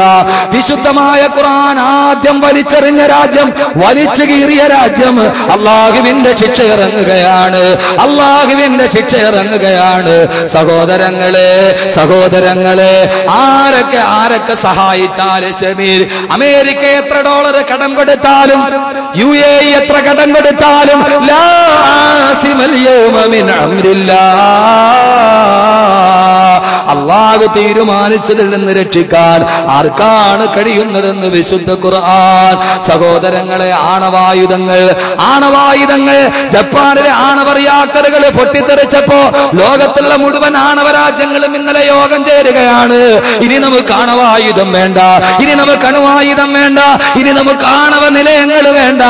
ജപ്പാനിലൊന്ന് പൊട്ടിത്തെറിച്ചപ്പോ 9.8 റിക്ടർ സ്കെയിലിൽ ഒന്ന് സൂചിപ്പിച്ചപ്പോ ലോകരാഷ്ട്രങ്ങൾ ഉടനെ പേടിച്ചുകൂടി. ഇനി അണുവായുധം വേണ്ട, ഇനി അണുവികിരണം വേണ്ട, ഇനി അണുശാലകൾ വേണ്ട. അല്ലാഹു പറഞ്ഞു, ആരടാ എന്നോട് വെല്ലുവിളിക്കാൻ? നിന്റെ അണുവായുധം നീ തന്നെ ഉണ്ടാക്കിയത്. പൊട്ടിത്തെറിക്കുമ്പോൾ അതിനെ കെടുത്താൻ നിർമ്മിച്ച നിർമ്മാതാവിന് കഴിയുന്നില്ല. E=mc² എന്ന ആൽബർട്ട് ഐൻസ്റ്റീന്റെ ദ്രവ്യപരിവർത്തന സിദ്ധാന്തമാണ് ആറ്റം ബോംബായിട്ട് പിന്നീട് പരിണമിച്ചത്. രണ്ടാം ലോക മഹായുദ്ധത്തില് ആറ്റം ബോംബ് തന്റെ സിദ്ധാന്തം ഉപയോഗിച്ച്, അണുവായുധം പ്രയോഗിച്ച് ലക്ഷക്കണക്കിന് ആളുകൾ ഹിരോഷിമയിലും നാഗസാക്കിയിലും കത്തിക്കരിഞ്ഞു കിടക്കുന്നത് കണ്ടപ്പോ സാക്ഷാൽ ആൽബർട്ട് ഐൻസ്റ്റീൻ പോലും കരഞ്ഞുകൊണ്ട് പറഞ്ഞു അത്രേ, ദൈവമേ, അടുത്ത ജന്മത്തിൽ ഒരു ചെരുപ്പ് കുത്തിയായിട്ട് ജനിച്ചാലും ഇനി ഒരു ശാസ്ത്രജ്ഞനായിട്ട് എനിക്ക് ജനിക്കണ്ട ദൈവമേ. ഞാൻ കണ്ടുപിടിച്ചതാണ് ഹിരോഷിമയിൽ കത്തിക്കരിച്ചത്. ഒരു മനുഷ്യനായ ഞാൻ കണ്ടുപിടിച്ച സിദ്ധാന്തമാണ് എന്റെ സഹോദരങ്ങളുടെ ജീവൻ കവർന്നെടുത്തത്. അതുകൊണ്ട് വേണ്ട സഹോദരങ്ങളെ, ഈ ലോകത്തിന് കൂടുതൽ ആയുസില്ല. ലോകം അവസാനിക്കാൻ പോവുകയാണ്. ലോകാവസാനത്തിന്റെ ഒന്നാമത്തെ അടയാളം ഏതെന്നറിയുമോ? അള്ളാഹുവിന്റെ പ്രവാചകൻ നബി മുഹമ്മദ് മുസ്തഫ സല്ലല്ലാഹു അലൈഹി വസല്ലം.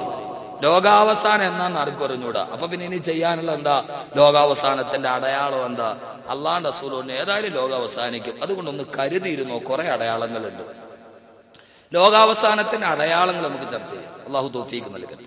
ഇപ്പൊ ഏതാണ്ട് ഒരു സ്ട്രക്ചറും കിട്ടിയല്ലോ. ഇനി എങ്ങനെയാ ലോകം അവസാനിക്കുന്നത്? അടയാളം പറഞ്ഞിട്ട് എങ്ങനെ? ലോകത്തെല്ലാ മതങ്ങളും പറഞ്ഞു ലോകം അവസാനിക്കും.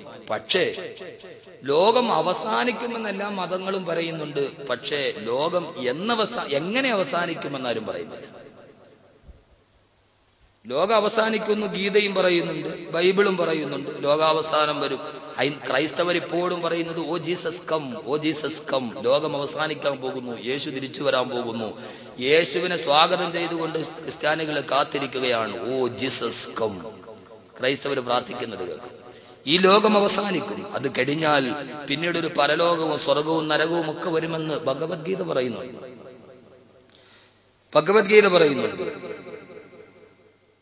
നത്താവോ പ്രാപ്യസി സ്വർഗം ജിതാവോ ഭോഷ്യസേ മഹി തസ്മാദുത്തിഷ്ഠ കൗന്ദേയ യുദ്ധായ കൃത നിശ്ചയ.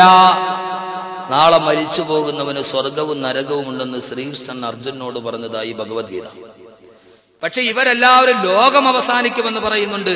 എങ്ങനെ അവസാനിക്കും എന്ന് കൃത്യമായി പറയുന്നത് വിശുദ്ധമായ ഖുർആനാണ്. അള്ളാഹു മനസ്സിലാക്കാൻ തൗഫീഖ് നൽകട്ടെ.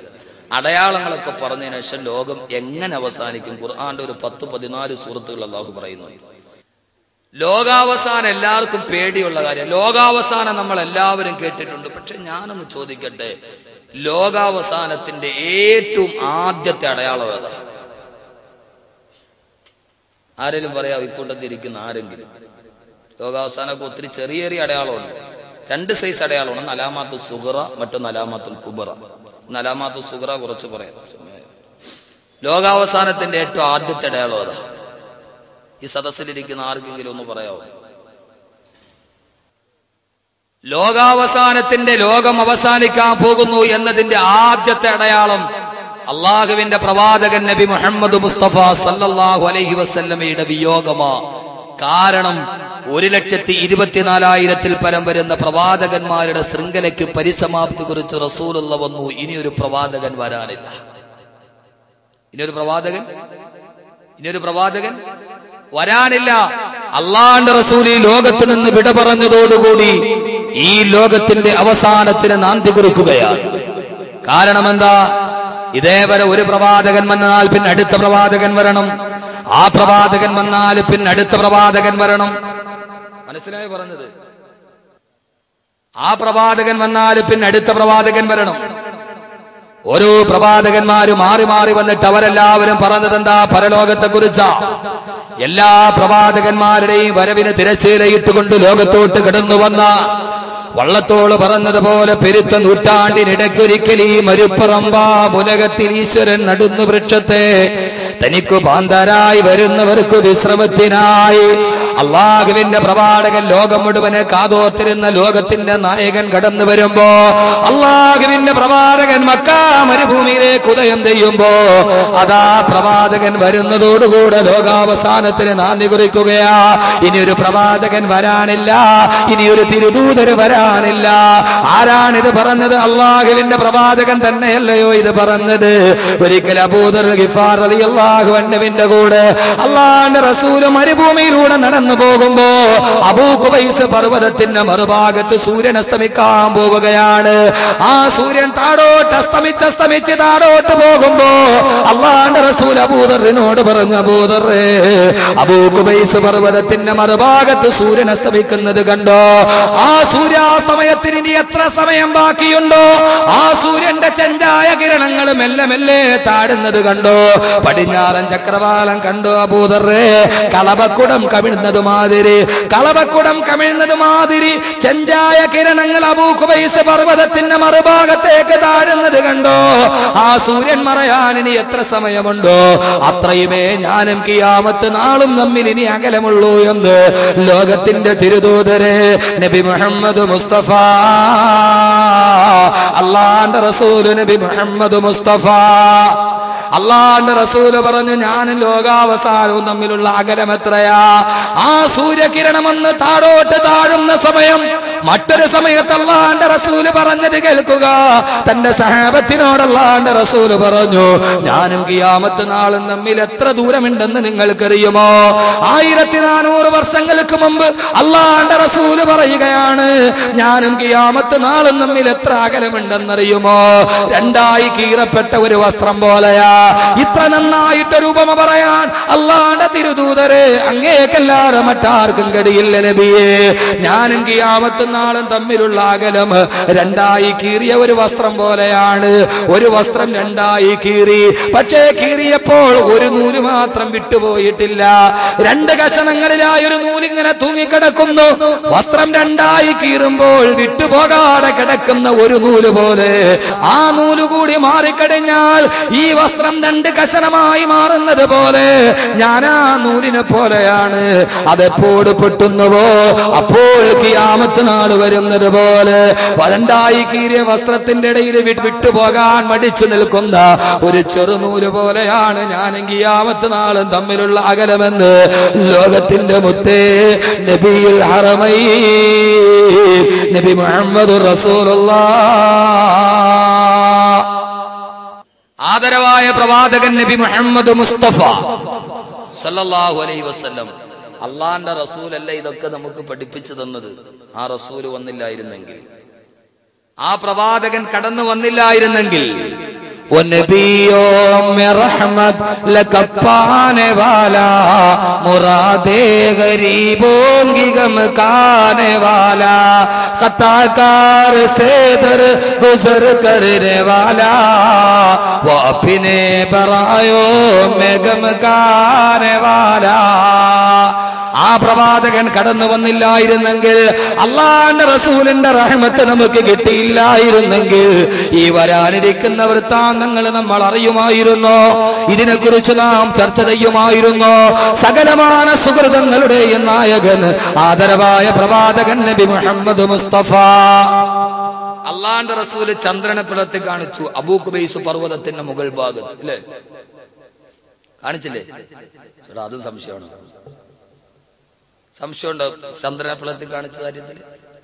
നീലാംസ്ട്രോങ് ചന്ദ്രനിൽ പോയപ്പോ ചന്ദ്രൻ പിളർന്ന പാട് കണ്ടു എന്നാ എല്ലാരും പറയുന്നത്. ഞാൻ അപ്പോഴും പറഞ്ഞു, ഇപ്പൊ നീലാംസ്ട്രോങ് പാട് കണ്ടില്ലെങ്കിൽ ശരി നമ്മൾ വിശ്വസിച്ചു. നീലാംസ്ട്രോങ് ചന്ദ്രനിൽ പോയിട്ട് അല്ലാഹുവിന്റെ റസൂല് ചന്ദ്രനെ പിളർത്തിയ പാട് കണ്ടില്ല എന്ന് പറഞ്ഞാൽ നമ്മൾ വിശ്വസിക്കൂലേ? ചില ആളുകൾ ഭയങ്കരമായിട്ടൊന്ന് നീലാംസ്ട്രോങ് റസൂലുള്ള ചന്ദ്രനെ പിളർത്തിയ പാട് കണ്ടു, നീ കണ്ടില്ലെങ്കിൽ എന്നാ നമുക്ക് വിശ്വാസമില്ലേ? നമ്മുടെ വിശ്വാസം എന്താ? അബൂബക്കർ റളിയല്ലാഹുവിനെ പോലെയാ.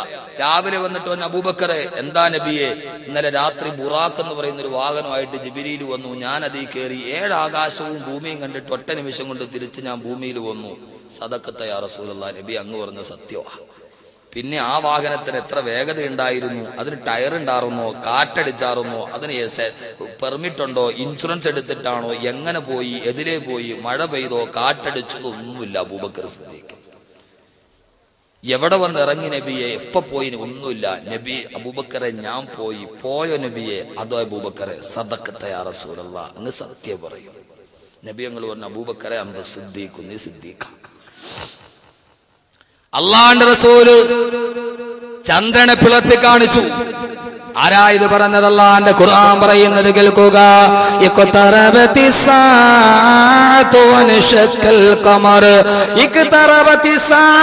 ഖിയാമത്ത് നാൾ അടുത്തിരിക്കുന്നു. ഇതാ ചന്ദ്രൻ പിളർന്നു മാറിയിരിക്കുന്നു. ആരാണ് പറഞ്ഞത്? അല്ലാഹുവിന്റെ ഖുർആനാണ്. ഖിയാമത്ത് നാൾ അടുത്തിരിക്കുകയാണ്. ചന്ദ്രൻ പിളർന്നിരിക്കുകയാണ്.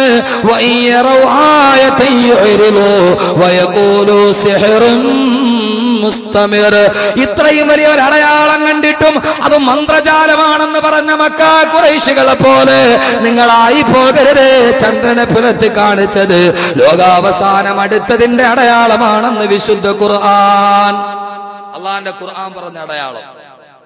ഇങ്ങനെ ധാരാളം അടയാളം റസൂലുള്ള പറഞ്ഞിട്ടുണ്ട്.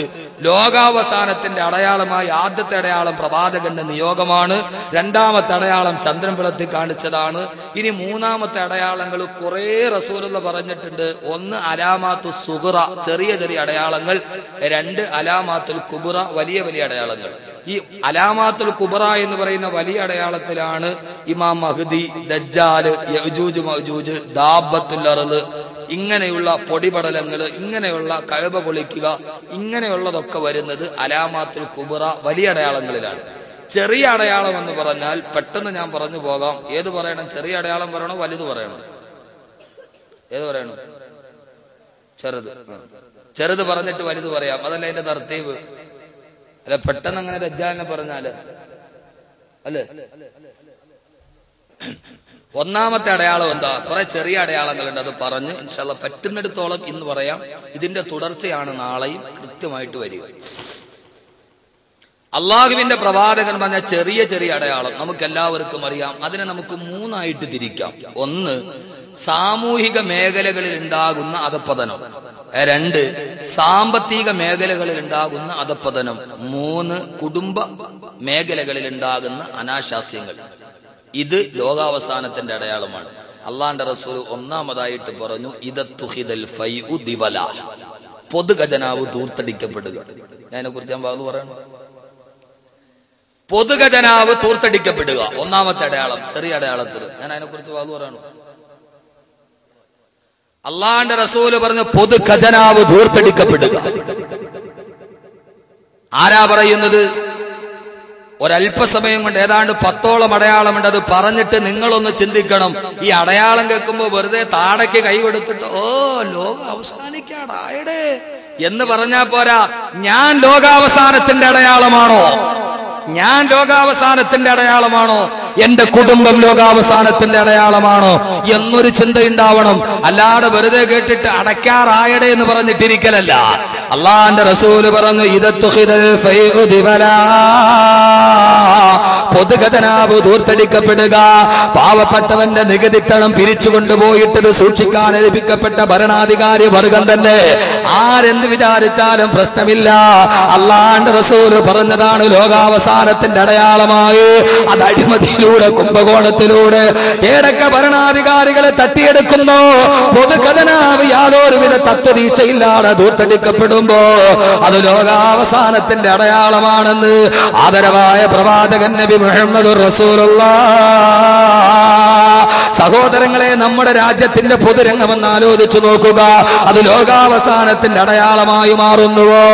ഏറ്റവും വലിയ കുംഭകോണങ്ങൾ, അതിലെല്ലാവരും സമന്മാരാണ്, തുല്യന്മാരാണ്. അതുകൊണ്ട് ഇവിടെ വെച്ച് ഞാൻ എന്റെ കൽബിൽ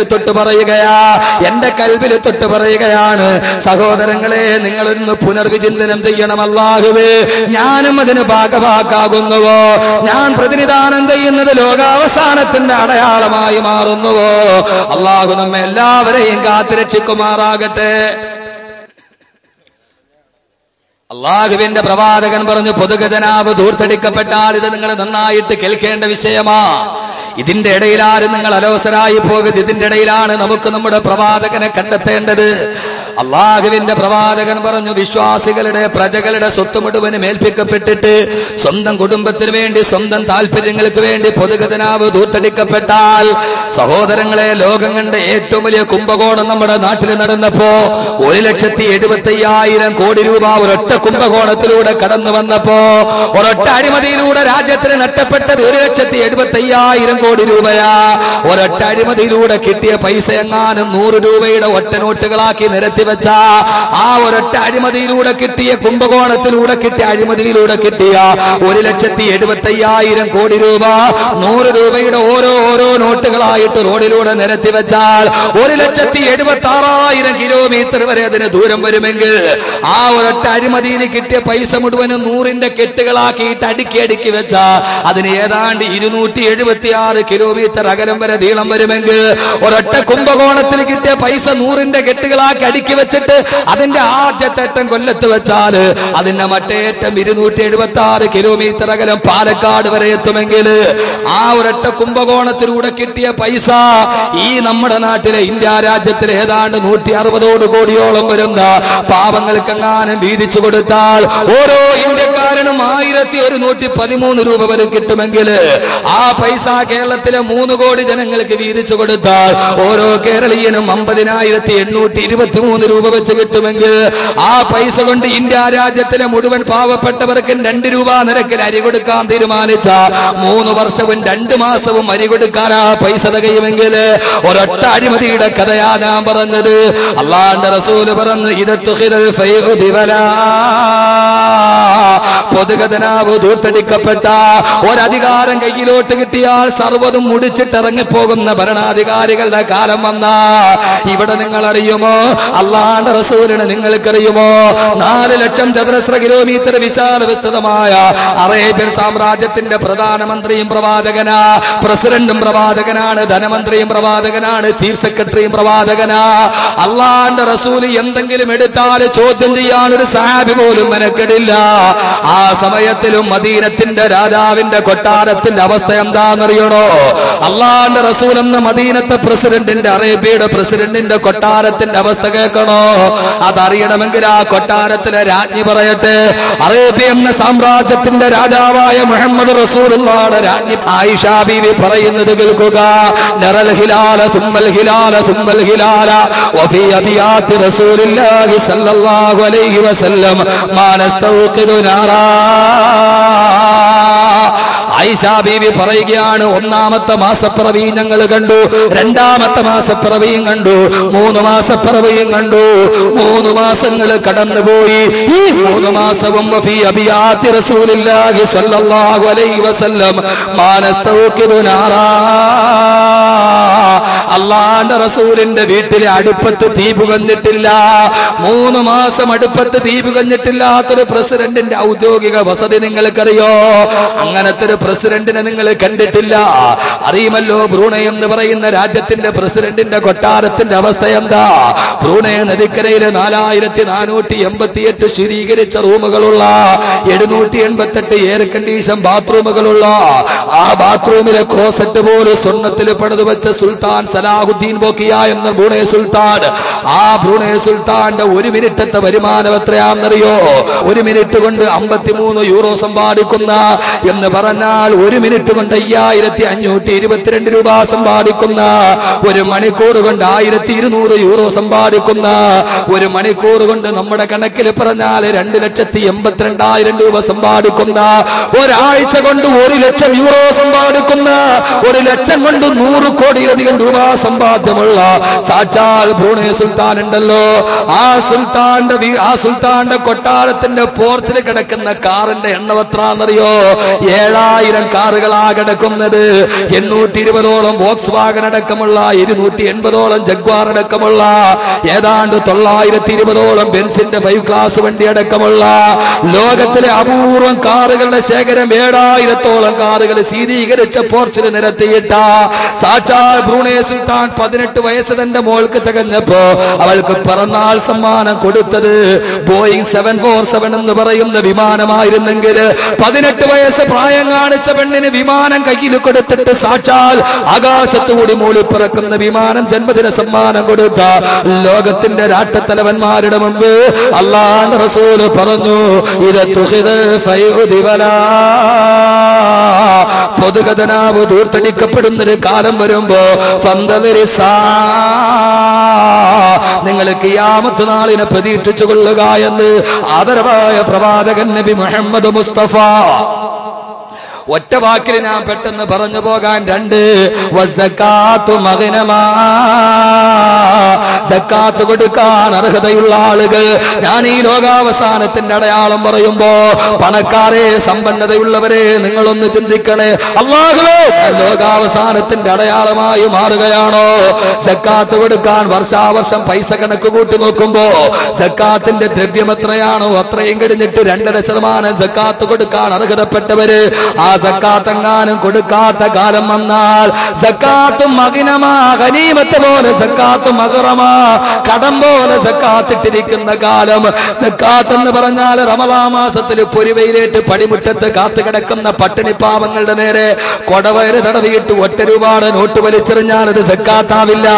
അത് വെറും ഒരു യാതനാ സമ്പ്രദായമാണെങ്കിൽ അല്ലാഹുവിന്റെ റസൂൽ പറഞ്ഞു, ഇസ്ലാമിന്റെ ഏറ്റവും പ്രധാനപ്പെട്ട ശാഖയായ പണക്കാര് സക്കാത്ത് കൊടുക്കാത്ത കാലം വന്നാൽ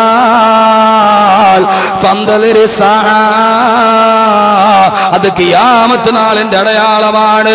ഓ പണക്കാരെ, ചിന്തിക്കുക, ലോകാവസാനത്തെ വിളിച്ചു വരുത്തുന്ന അടയാളമാണോ നിങ്ങള്? കറക്റ്റായിട്ട് സക്കാത്ത് കൊടുക്കണേ. സമയത്തിന്റെ പരിമിതി കൊണ്ട് വിശദീകരിക്കാൻ സമയമില്ല. അല്ലാഹുവിന്റെ റസൂൽ പറഞ്ഞു 3 വല്ലമാനത്തു മഗ്നമാ.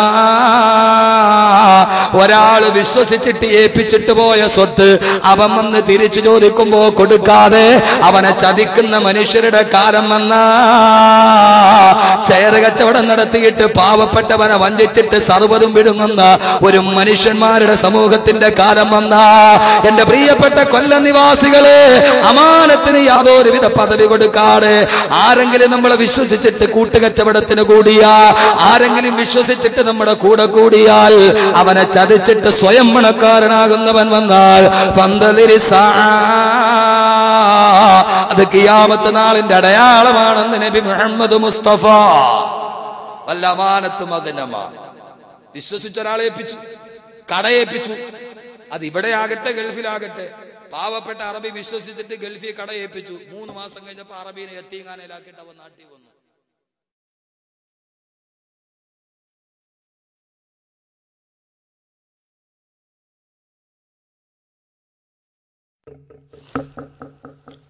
അള്ളാന്റെ റസൂല് പറഞ്ഞു 4 ദീനിന്റെ ഉപയോഗത്തിനു വേണ്ടിയല്ലാതെ ഇൽമിനെ പഠിപ്പിക്കുക.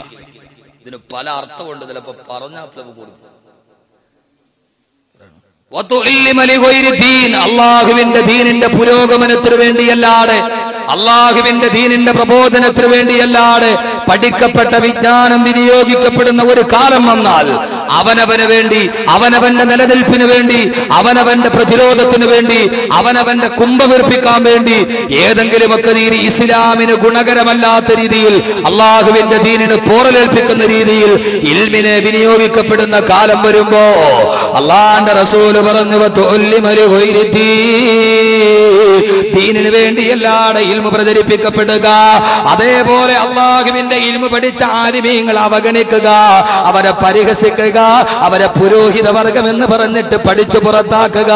ഖിയാമത്ത് നാളിന്റെ അടയാളമാണെന്ന് നബി മുഹമ്മദ് മുസ്തഫ. ഇൽമിന് യാതൊരുവിധ വിലയുമില്ലാതാവുക. അള്ളാഹു ഏറ്റവും കൂടുതൽ വില നൽകിയത് ഇൽമിനാ. ആ ഇൽമിന് വിലയില്ല, ആലിമീങ്ങൾക്ക് വിലയില്ല. അവരെ സമൂഹത്തിലെ 3ാം കിടയായിട്ട് കാണുക. അള്ളാഹു കാത്തിരക്ഷിക്കട്ടെ. കാണാൻ പാടില്ല.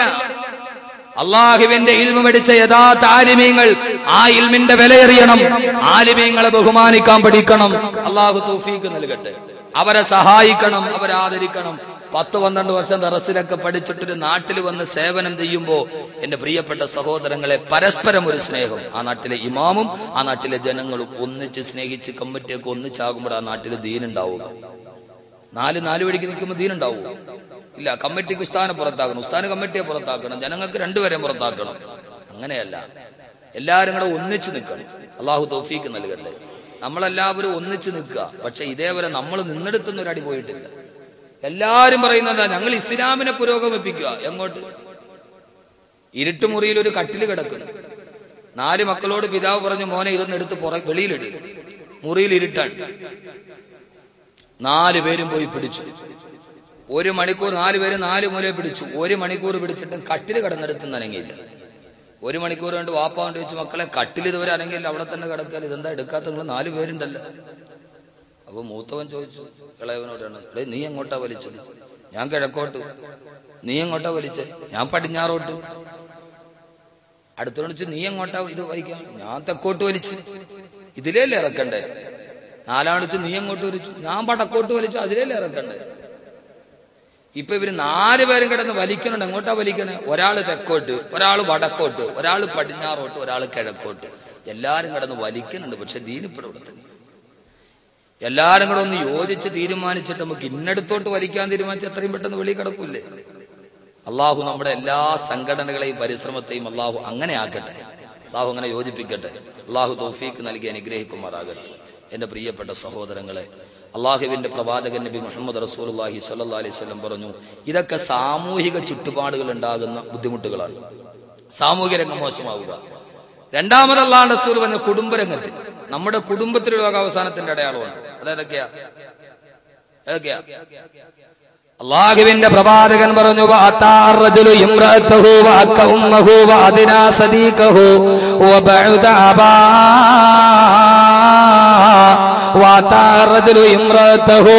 ഒരു പുരുഷൻ, ഒരു മകൻ, ഒരു മാതാവിന്റെ മകൻ, അവൻ വിവാഹം കഴിഞ്ഞ് ഭാര്യയുമായി വീട്ടിലേക്ക് വന്നാൽ അവന്റെ ഭാര്യയുടെ വാക്ക് കേട്ടിട്ട് വാക്ക ഉമ്മഹു, അവന്റെ മാതാവിനെ ഉപദ്രവിക്കാൻ ശ്രമിച്ചാൽ, ഇന്നലെ കടന്ന് കൈപിടിച്ച് കടന്നു വന്ന പെണ്ണിന്റെ വാക്ക് കേട്ട് സ്വന്തം മാതാവിന്റെ ഗർഭാശയത്തിൽ ചവിട്ടാൻ കാല് വെക്കുന്ന ഒരു മകൻ ഒരു കുടുംബത്തിലുണ്ടോ? അല്ലാഹുവിന്റെ റസൂല് പറഞ്ഞു, അവൻ ലോകാവസാനത്തിന്റെ അടയാളമാണ്. പൊന്നുമോനെ, നീ എന്തിനാ അങ്ങനെയാകുന്നത്? അള്ളാഹു പറഞ്ഞ ലോകാവസാനത്തിന്റെ അടയാളമാകണോ? സ്വന്തം ഭാര്യയ്ക്ക് വേണ്ടി ഉമ്മയെ പടിയടച്ച് പിണ്ടം വെക്കുന്നവൻ, വാദിനാ സദീഖഹു വബഅദാബാ, കൂട്ടുകാരുടെ തോളിൽ കൈയിട്ടിട്ട് സ്വന്തം വാപ്പാനെ അകറ്റി നിർത്തുന്നവന്, പിതാവിനെ കാണുമ്പോ ചെരുപ്പിടാത്ത പിതാവിനെ, മുറുക്കി തുപ്പുന്ന പിതാവിനെ കാണുമ്പോ എന്റെ സ്റ്റാറ്റസ് നഷ്ടപ്പെടുന്നെന്ന് പറഞ്ഞ് ആ പിതാവിനെ മാറ്റി നിർത്തിയിട്ട് കൂട്ടുകാരുടെ തോളിൽ കൈയിട്ട് നടക്കുന്ന, കൂട്ടുകാരുടെ ഭീതിക്ക് വേണ്ടി മാതാപിതാക്കളെ തള്ളിക്കളയുന്ന മക്കളുടെ കാലം വന്നാൽ അല്ലാഹുവിന്റെ റസൂല് പറഞ്ഞു, ഫന്തലിരിസാ, ഖിയാമത്ത് നാളിനെ നിങ്ങൾ പ്രതീക്ഷിച്ചു കൊള്ളണേ. ഖിയാമത്ത് നാളിനെ നിങ്ങൾ പ്രതീക്ഷിച്ചു കൊള്ളണേ. ഭാര്യയുടെ ഭീതിക്ക് വേണ്ടി ഉമ്മയെ മാറ്റി നിർത്തുക, കൂട്ടുകാരുടെ ഭീതിക്ക് വേണ്ടി വാപ്പയെ മാറ്റി നിർത്തുക, ഇത് ലോകാവസാനത്തിന്റെ അടയാളമാണ്. അല്ലാഹുവിന്റെ റസൂൽ നബി മുഹമ്മദ് മുസ്തഫ നടക്കുന്നു നമ്മുടെ വീട്ടില്. ഈ ലോകാവസാനം കേട്ടാൽ ദജ്ജാല് മാത്രം കേട്ടാ പോലെ നമ്മളൊരു ദജ്ജാലാണോ എന്ന് ആദ്യം നോക്കണം. നമ്മുടെ കുടുംബം അങ്ങനെയാണെങ്കിൽ, ഒരു മഹല്ലിൽ അങ്ങനെ ഒരു കുടുംബമുണ്ട്, മാതാപിതാക്കൾ അകറ്റി നിർത്തുന്ന മക്കളുടെ കുടുംബം, അവര് ലോകാവസാനത്തിന്റെ അടയാളമാണ്. സഹോദരിമാരെ, നിങ്ങളും ചിന്തിക്കണം. എന്റെ ഭർത്താവിനോട് ഞാൻ പറയുന്നു അയാളുടെ ഉമ്മയോട് ഇങ്ങനെയൊക്കെ ചെയ്യണമെന്ന്, നീ ലോകാവസാനത്തിന്റെ അടയാളമാണ്. ഭർത്താവിനോട് പറയാൻ അവർക്ക് വെള്ളം കൊടുക്കരുത്, പെരുന്നാൾ അവർക്ക് പൈസ കൊടുക്കാൻ പാടില്ല, അവർക്ക് സാരി മേടിച്ചു കൊടുക്കാൻ പാടില്ല, അവർക്ക് പർദ്ദ മേടിക്കാൻ പാടില്ല, എന്റെ ഉമ്മാക്ക് എന്ന് നീ പറയുന്നെങ്കിൽ പെങ്ങളെ, നീ ഖിയാമത്താളുടെ അടയാളമാണ്. ഞാൻ പറഞ്ഞല്ല, അല്ലാഹുവിന്റെ റസൂൽ പറഞ്ഞതാ. അങ്ങനെ ആകണമെങ്കിൽ നിങ്ങൾ അയക്കൂ. ചുമ്മാ വാത് പറഞ്ഞാൽ പോരല്ലോ. അങ്ങനെ ആകണമെങ്കിൽ അങ്ങനെ അയക്കും. അള്ളാഹു കാത്തുരക്ഷിക്കട്ടെ, അള്ളാഹു കാത്തുരക്ഷിക്കട്ടെ. മാതാപിതാക്കളെ സ്നേഹിക്കുക. ആദരവായ പ്രവാചകൻ പറഞ്ഞു, സ്വന്തം ഉമ്മയോട് ലൈംഗികത കാണിക്കുന്ന ഒരു സമൂഹത്തിന്റെ പിന്നാലെയാണ് ദജ്ജാല് വരുന്നതെന്ന് നബി മുഹമ്മദ് മുസ്തഫ. ഉമ്മയെയും പെങ്ങളെയും വേദരിച്ചറിയാത്ത ഒരു സമൂഹത്തിന്റെ പുറകെയാണ് ദജ്ജാല് വരുന്നതെന്ന് ആദരവായ പ്രവാചകൻ നബി മുഹമ്മദ് മുസ്തഫ. പേടിച്ചു കേട്ടോ സഹോദരങ്ങളെ. സ്വന്തം മകളെ 10,000 രൂപയ്ക്ക് വിറ്റ പിതാവിന്റെ നാട്, സ്വന്തം മാതാവിനോട് ലൈംഗികത കാണിച്ച മക്കളുടെ നാട്. ഈ നാട്ടിലാണ് പറയുന്നത്. സ്വന്തം മകളെ വിൽപ്പന ചരക്കാക്കുന്ന മാതാപിതാക്കളുടെ നാട്. ഈ സമൂഹം ജീവിച്ചിരിക്കുന്നതിന്റെ തൊട്ടുപുറകെയാണ് ഒറ്റക്കണ്ണൻ ദജ്ജാല് വരുന്നതെന്ന് ഇതേവരെ കള്ളം പറയാത്ത മുഖബിറ് സാദിഖ് നബി മുഹമ്മദ് മുസ്തഫ. സ്വന്തം ഉമ്മയെ വ്യഭിചരിക്കുന്ന സമൂഹം. ഞാൻ മുമ്പ് ഇവിടെ അയത്തിലിരിക്കുമ്പോഴൊന്നും ഞാൻ ഒരു സംഭവം പറഞ്ഞിട്ടില്ല. ഞാൻ നേരിട്ട് ഒരു ഉമ്മയിൽ നിന്ന് കേട്ട ഒരു കാര്യം ഞാൻ ഇവിടെ ഏതായാലും അത് പറയുന്നില്ല. അള്ളാഹു നമ്മളെ കാത്തുരക്ഷിക്കട്ടെ. ഇനി നമുക്ക് വലിയ വലിയ അടയാളത്തിലേക്ക് പെട്ടെന്ന് പോകണം. അള്ളാഹു നല്ല ബോധം നൽകി അനുഗ്രഹിക്കുമാറാകട്ടെ. അള്ളാഹുവിന്റെ പ്രവാചകൻ വീണ്ടും പറഞ്ഞു, നമ്മുടെ വീട് മുഴുവനും ഖിയാമത്ത് നാളിന്റെ അടയാളമാണ്. വലഹറത്ത് കൈനാത്തു വൽ മആസിഫു. ഒറ്റ വാക്കിൽ 21-ാം നൂറ്റാണ്ടിന്റെ 2011 1400 വർഷം മുമ്പ് റസൂലുള്ള പറഞ്ഞ ഈ ഹദീസിന്റെ അർത്ഥം ഒറ്റ വാക്കിൽ 2011 പറഞ്ഞാൽ റിയാലിറ്റി ഷോകൾ അധികരിക്കുന്ന കാലം വന്നാൽ, റിയാലിറ്റി ഷോകൾ അധികരിക്കുന്ന കാലം വന്നാൽ, സംഗീത ഉപകരണങ്ങൾ വല്ലാതെ വർദ്ധിച്ചു വരുന്ന കാലം വന്നാൽ, അല്ലാഹുവിന്റെ റസൂല് പറഞ്ഞു ഫന്തലിരിസാ, നിങ്ങൾ ഖിയാമത്ത് നാളിനെ പ്രതീക്ഷിച്ചു കൊള്ളുക. റിയാലിറ്റി ഷോകൾ അധികരിക്കുക. 40 കഴിഞ്ഞവനൊരു ഷോ, 45 തീർന്നവനൊരു ഷോ, 60ലേക്ക് കാലെടുത്തവന് മറ്റൊരു ഷോ, 18 കഴിഞ്ഞവന് വേറൊരു ഷോ, 12 കഴിഞ്ഞവർക്ക് വേറൊരു ഷോ, തലമുടി നരച്ചവനൊരു ഷോ, നരക്കാത്തവനൊരു ഷോ, മുട്ടുമടഞ്ഞവനൊരു ഷോ. ഇങ്ങനെ 10,000 ഷോകൾ വന്നാൽ മാപ്പിളപ്പാട്ടിനൊരു ഷോ, മാപ്പിള അല്ലാത്തതിനൊരു ഷോ. അല്ലാഹുവിന്റെ റസൂല് പറഞ്ഞു, അല്ലാഹു അമാനത്തായിട്ട് ഏൽപ്പിച്ച സ്വന്തം പമ്മക്കളെ അരപ്പാവാട കൊടുത്തിട്ട് ജഡ്ജിമാരുടെ മുമ്പിൽ നൃത്തം ചെയ്യിച്ചിട്ട് അവളുടെ മാംസല ഭാഗം ഇഷ്ടപ്പെട്ടാൽ നിങ്ങൾ SMS അയക്കണേ എന്ന് ഉളുപ്പില്ലാതെ പറയുന്ന ഒരു സമൂഹത്തിന്റെ കാലം വന്ന ആയിഷ ബീവി ഇട്ട, ഖദീജ ബീവി ഇട്ട തട്ടം തലയിലിട്ടിട്ട് റിയാലിറ്റി ഷോകളുടെ സ്റ്റേജിലിരിക്കുന്ന പെണ്ണിന്റെ കാലം വന്ന പൊന്നുമോളെ എന്ത് കാണാ നീ കാണിച്ചു പോയത്? ആയിഷ ബീവി ഇട്ട ഹിജാബല്ലേ, ഖദീജ ഇട്ട ഹിജാബല്ലേ, ഫാത്തിമ ഇട്ട പർദയല്ലേ, ബഹുമാനപ്പെട്ട മൈമൂന ബീവി ഇട്ട് തന്ന ഹിജാബല്ലേ? ആ ഹിജാബിട്ട് മദീനത്തിന്റെ മണ്ണിലൂടെ നടന്നതല്ലേ? അതേ ഹിജാബ് വിട്ടിട്ട് ഐഡിയ സ്റ്റാർ സിംഗറിന്റെ ബാൽക്കണിയിൽ കയറിയിരിക്കുന്ന പെണ്ണിന്റെ കാലം വന്ന ഒരു ഉളുപ്പമില്ലാതെ പെൺമക്കൾക്ക് SMS ചോദിക്കുന്ന രക്ഷകർത്താക്കൾ. എന്തിനാ പൊന്നു രക്ഷകർത്താക്കളെ സ്വന്തം മക്കളെ വിട്ടിട്ട് വേണോ 40 ലക്ഷത്തിന്റെ ഫ്ലാറ്റിൽ കിടക്കാൻ? അങ്ങനെ ഒരു സൗകര്യം നമുക്ക് എന്തിനാ? ചെറ്റക്കുടിൽ ജീവിച്ചാലും അള്ളാഹുവിന്റെ സ്വർഗത്തിലോട്ട് കൈപിടിച്ചു പോകുന്ന പൊന്നുമക്കള് വേണ്ടേ? അള്ളാഹുവിന്റെ റസൂല് പറഞ്ഞു, ഭാഷ കടുത്തു പോയാൽ നിങ്ങൾക്കാർക്കും ഒരു പ്രശ്നവും തോന്നരുത്. ചില ആളുകളൊക്കെ ഇതിപ്പോ ഹലാലാണെന്നുള്ള രീതിയിലാണ് ചെയ്യുന്നത്. അത് പട്ടുറുമാലാണെങ്കിൽ കുഴപ്പമില്ല, മാപ്പിളപ്പാട്ടല്ലേ? ഏത് മാപ്പിളപ്പാട്ടാപങ്ങള്, ഏത് പട്ടുറുമാലാപങ്ങള്? അല്ലാഹുവിന്റെ റസൂല് പറഞ്ഞു, വാദ്യോപകരണങ്ങൾ വർദ്ധിച്ചു കഴിഞ്ഞാ ഫന്തലിരിസാ, പെണ്ണുങ്ങള് കഥാപ്രസംഗം പറയുന്ന കാലം വന്ന, പെണ്ണുങ്ങള് നാടകത്തിനിറങ്ങുന്ന കാലം വന്ന, കഥാപ്രസംഗം ഇന്ന് സ്ത്രീകളിൽ സുലഭമാ, പരിശുദ്ധ ദീനിനു വന്ന ഗുരുതര രോഗമാ. കഥയും നബി യൂസുഫ് സുലൈഖ ബന്ധമാ, അത് യുവതിയായാൽ പിന്നെ സീറ്റും അസാധ്യമാ. കഥ ബീവി ആസൂറായുമായാൽ പിന്നെ തികച്ചും ഹലാലെന്നുള്ള മട്ടും തന്നെ. തഴവാ ഉസ്താദ് പറഞ്ഞതുപോലെ അതുകൊണ്ട് വാദ്യോപകരണങ്ങളുടെ അതിപ്രസരണം വന്ന അള്ളാന്റെ ഖുർആൻ പോലും ഓതുന്നത് വാദ്യമേളങ്ങളുടെ അകമ്പടിയോട്. അള്ളാഹു നമ്മളെ കാത്തുരക്ഷിക്കട്ടെ. അള്ളാന്റെ റസൂല് പറഞ്ഞു, റുബ്ബക്കാരിൽ ഖുർആൻ, എത്രയോ ആളുകളാണ് ഖുർആൻ ഓതുന്നത്. അവൻ ഓതുമ്പോൾ വൽ ഖുർആനു യൽഅനുഹു, ഖുർആൻ അവനെ ശപിച്ചുകൊണ്ടിരിക്കുകയാണെന്ന് നബി മുഹമ്മദ് മുസ്തഫ. റിയാലിറ്റി ഷോകൾ അധികരിച്ചാൽ അല്ലേ? ആണോ? അധികരിച്ചോ കുറഞ്ഞോ?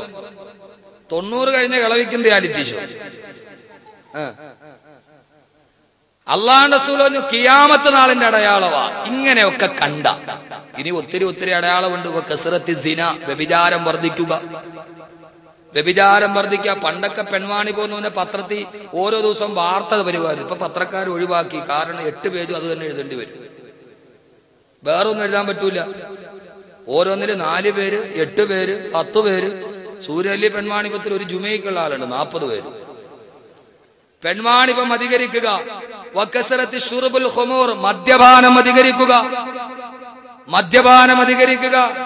പണ്ടൊക്കെ തെങ്ങിൽ കയറിയിട്ട് വൈകുന്നേരം വന്നിട്ട് അന്തിക്കള്ള് കുടിക്കുന്ന ആളുകളെ കാണാനുള്ളൂ. ഇപ്പോഴോ 11ാമത്തെ വയസ്സിൽ കേരളം മദ്യം കുടിക്കാൻ തുടങ്ങുകയാണ്. 2010 കണക്ക് പ്രകാരം 11ാമത്തെ വയസ്സിൽ കേരളം മദ്യം കുടിക്കാൻ തുടങ്ങുന്നു. എറണാകുളത്തിൽ 8ാം ക്ലാസ്സിൽ പഠിക്കാൻ പോയ ആൺകുട്ടിയുടെ വാട്ടർ ബോട്ടിൽ നോക്കിയപ്പോൾ വാട്ടർ ബോട്ടിൽ ഇന്റർവെല്ലിന് കുടിക്കാനുള്ള പച്ചവെള്ളമല്ല, വാട്ടർ ബോട്ടിലിന്റെ ഉള്ളിൽ കുടിക്കാനുള്ള ബിയർ ആയിരുന്നു. എവിടെ? കാനഡയിലല്ല, സാൻ ഫ്രാൻസിസ്കോയിലല്ല, മിസിസിപ്പിയിലല്ല, ന്യൂയോർക്കിലല്ല, ടോക്കിയോയിലല്ല, പാരീസിലല്ല, നമ്മുടെ സാക്ഷര കേരളത്തിന്റെ എറണാകുളം നഗരത്തിൽ 8ാം ക്ലാസ്സിൽ പഠിക്കുന്ന കുട്ടിയുടെ വാട്ടർ ബോട്ടിലിൽ കുടിക്കാനുള്ള വെള്ളമല്ല, ഇന്റർവെല്ലിന് കുടിക്കാനുള്ള ബിയറാണ്. മദ്യപാനം വർദ്ധിക്കുക. അള്ളാഹു കാത്തുരക്ഷിക്കട്ടെ, അള്ളാഹു കാത്തുരക്ഷിക്കട്ടെ. അതുപോലെ സ്ത്രീകൾ വർദ്ധിക്കുക, പുരുഷന്മാർ കുറയുക. ഇപ്പൊ 2:1:3 എങ്ങാണ്ട് സ്ത്രീ പുരുഷ അനുപാതം. ഒരു പുരുഷന് 3 സ്ത്രീ. പിന്നെ 4 കെട്ടാതെ എന്ത് ബാക്കി വരില്ലേ? ഇനി ഇതൊക്കെ നിങ്ങൾ കണ്ട, ഇത്ര അടയാളം നിങ്ങൾ കേട്ടല്ലോ. ഇനി ഗൗരവത്തോടെ ഞാൻ ഈ പറയുന്ന ആദ്യത്തെ വാക്ക് നിങ്ങളൊന്ന് കേൾക്കണം. കഴിഞ്ഞ ഇതേ പ്രഭാഷണത്തിൽ ഞാൻ നരകത്തിന്റെ ചൂട് പറഞ്ഞു. ഇന്നലെ പാലക്കാട്ട് ഒരാളുടെ തൊലി പൊളിഞ്ഞു. എന്താ? ചൂട് കൂടുകയാണ് അല്ലെ? നമുക്ക് ഉച്ചക്കറിയാം, ഒരു കാറ്റടിച്ചാല് തീക്കാറ്റ് പോലെ അടിക്കും. മരുഭൂമിയിലെ തീക്കാറ്റ് നമ്മൾ കേട്ടിട്ടുള്ളൂ. ഇപ്പൊ ഉച്ചയ്ക്ക് ഒരു കാറ്റടിച്ച അടുപ്പിന്ന് തീ വരുന്ന മാതിരിയല്ലേ? ശരി, 14 നൂറ്റാണ്ട് മുമ്പ് റസൂലുള്ള പറഞ്ഞൊരു വാക്ക് കേട്ടോളി. ഞാൻ ഇന്നീ ഹദീസ് ഇങ്ങനെ നോക്കുമ്പോഴാണ് എനിക്കൊന്ന് പടച്ചോനെ ഇത് തന്നെയാണല്ലോ ഈ അടിക്കണേ. ഇപ്പൊ ഞാൻ എത്ര അടയാളം പറഞ്ഞു? പൊതുഖജനാവ് ദൂർത്തടിക്കപ്പെടുക, സക്കാത്ത് കൊടുക്കാതിരിക്കുക, അമാനത്തിന് വിശ്വസ്ത സ്വത്തിൽ വഞ്ചിക്കുക, മാതാപിതാക്കളെ ചീത്ത പറയുക, ഇൽമിനെ ബഹുമാനിക്കാതിരിക്കുക, വാദ്യോപകരണങ്ങൾ വർദ്ധിക്കുക, പലിശ വർദ്ധിക്കുക, സിന വ്യഭിചാരം വർദ്ധിക്കുക, മദ്യപാനം വർദ്ധിക്കുക. ഇതൊക്കെ നിങ്ങളുടെ നാട്ടിൽ വർദ്ധിച്ചു കഴിഞ്ഞാൽ, ഇതൊക്കെ വർദ്ധിച്ചോ നമ്മുടെ നാട്ടിൽ? അതോ കുറഞ്ഞോ? അള്ളാഹുവിന്റെ പ്രവാചകൻ പറഞ്ഞു, ഇപ്പറഞ്ഞ കാര്യങ്ങളെങ്ങാനും നിങ്ങളുടെ നാട്ടിൽ വർദ്ധിച്ചു കഴിഞ്ഞാൽ ഫർതകിബൂ ഇൻദദാലിക റീഹൻ ഹംറാ, ഫർതകിബൂ ഇൻദദാലിക റീഹൻ ഹംറാ. ആ സമയത്ത് നിങ്ങൾ തീക്കാറ്റടിക്കുന്നതിന് പ്രതീക്ഷിച്ചു കൊള്ളുക. സഹോദരങ്ങളെ, ജപ്പാനിലെ ഭൂകമ്പം എവിടെ നിന്നുണ്ടായടാ? ഇന്നലെ ഞാൻ പള്ളിമുക്കിൽ പറഞ്ഞല്ലോ, ഇവിടെ വെച്ച് ഇൻഷാ അല്ലാഹ് പറയാമെന്ന്. അള്ളാഹുവിന്റെ റസൂൽ പറഞ്ഞു, വ്യഭിചാരം അധികരിച്ചാൽ, പലിശ അധികരിച്ചാൽ, ലോകത്തിന്റെ പൊതുഖജനാവ് ദൂർത്തടിക്കപ്പെട്ടാൽ, അള്ളാന്റെ ദീനിനെ ബഹുമാനിക്കാതിരുന്നാൽ, അള്ളാന്റെ ദീനിനെ മുഴുവനും അപമാനിക്കുന്നൊരവസ്ഥ വന്ന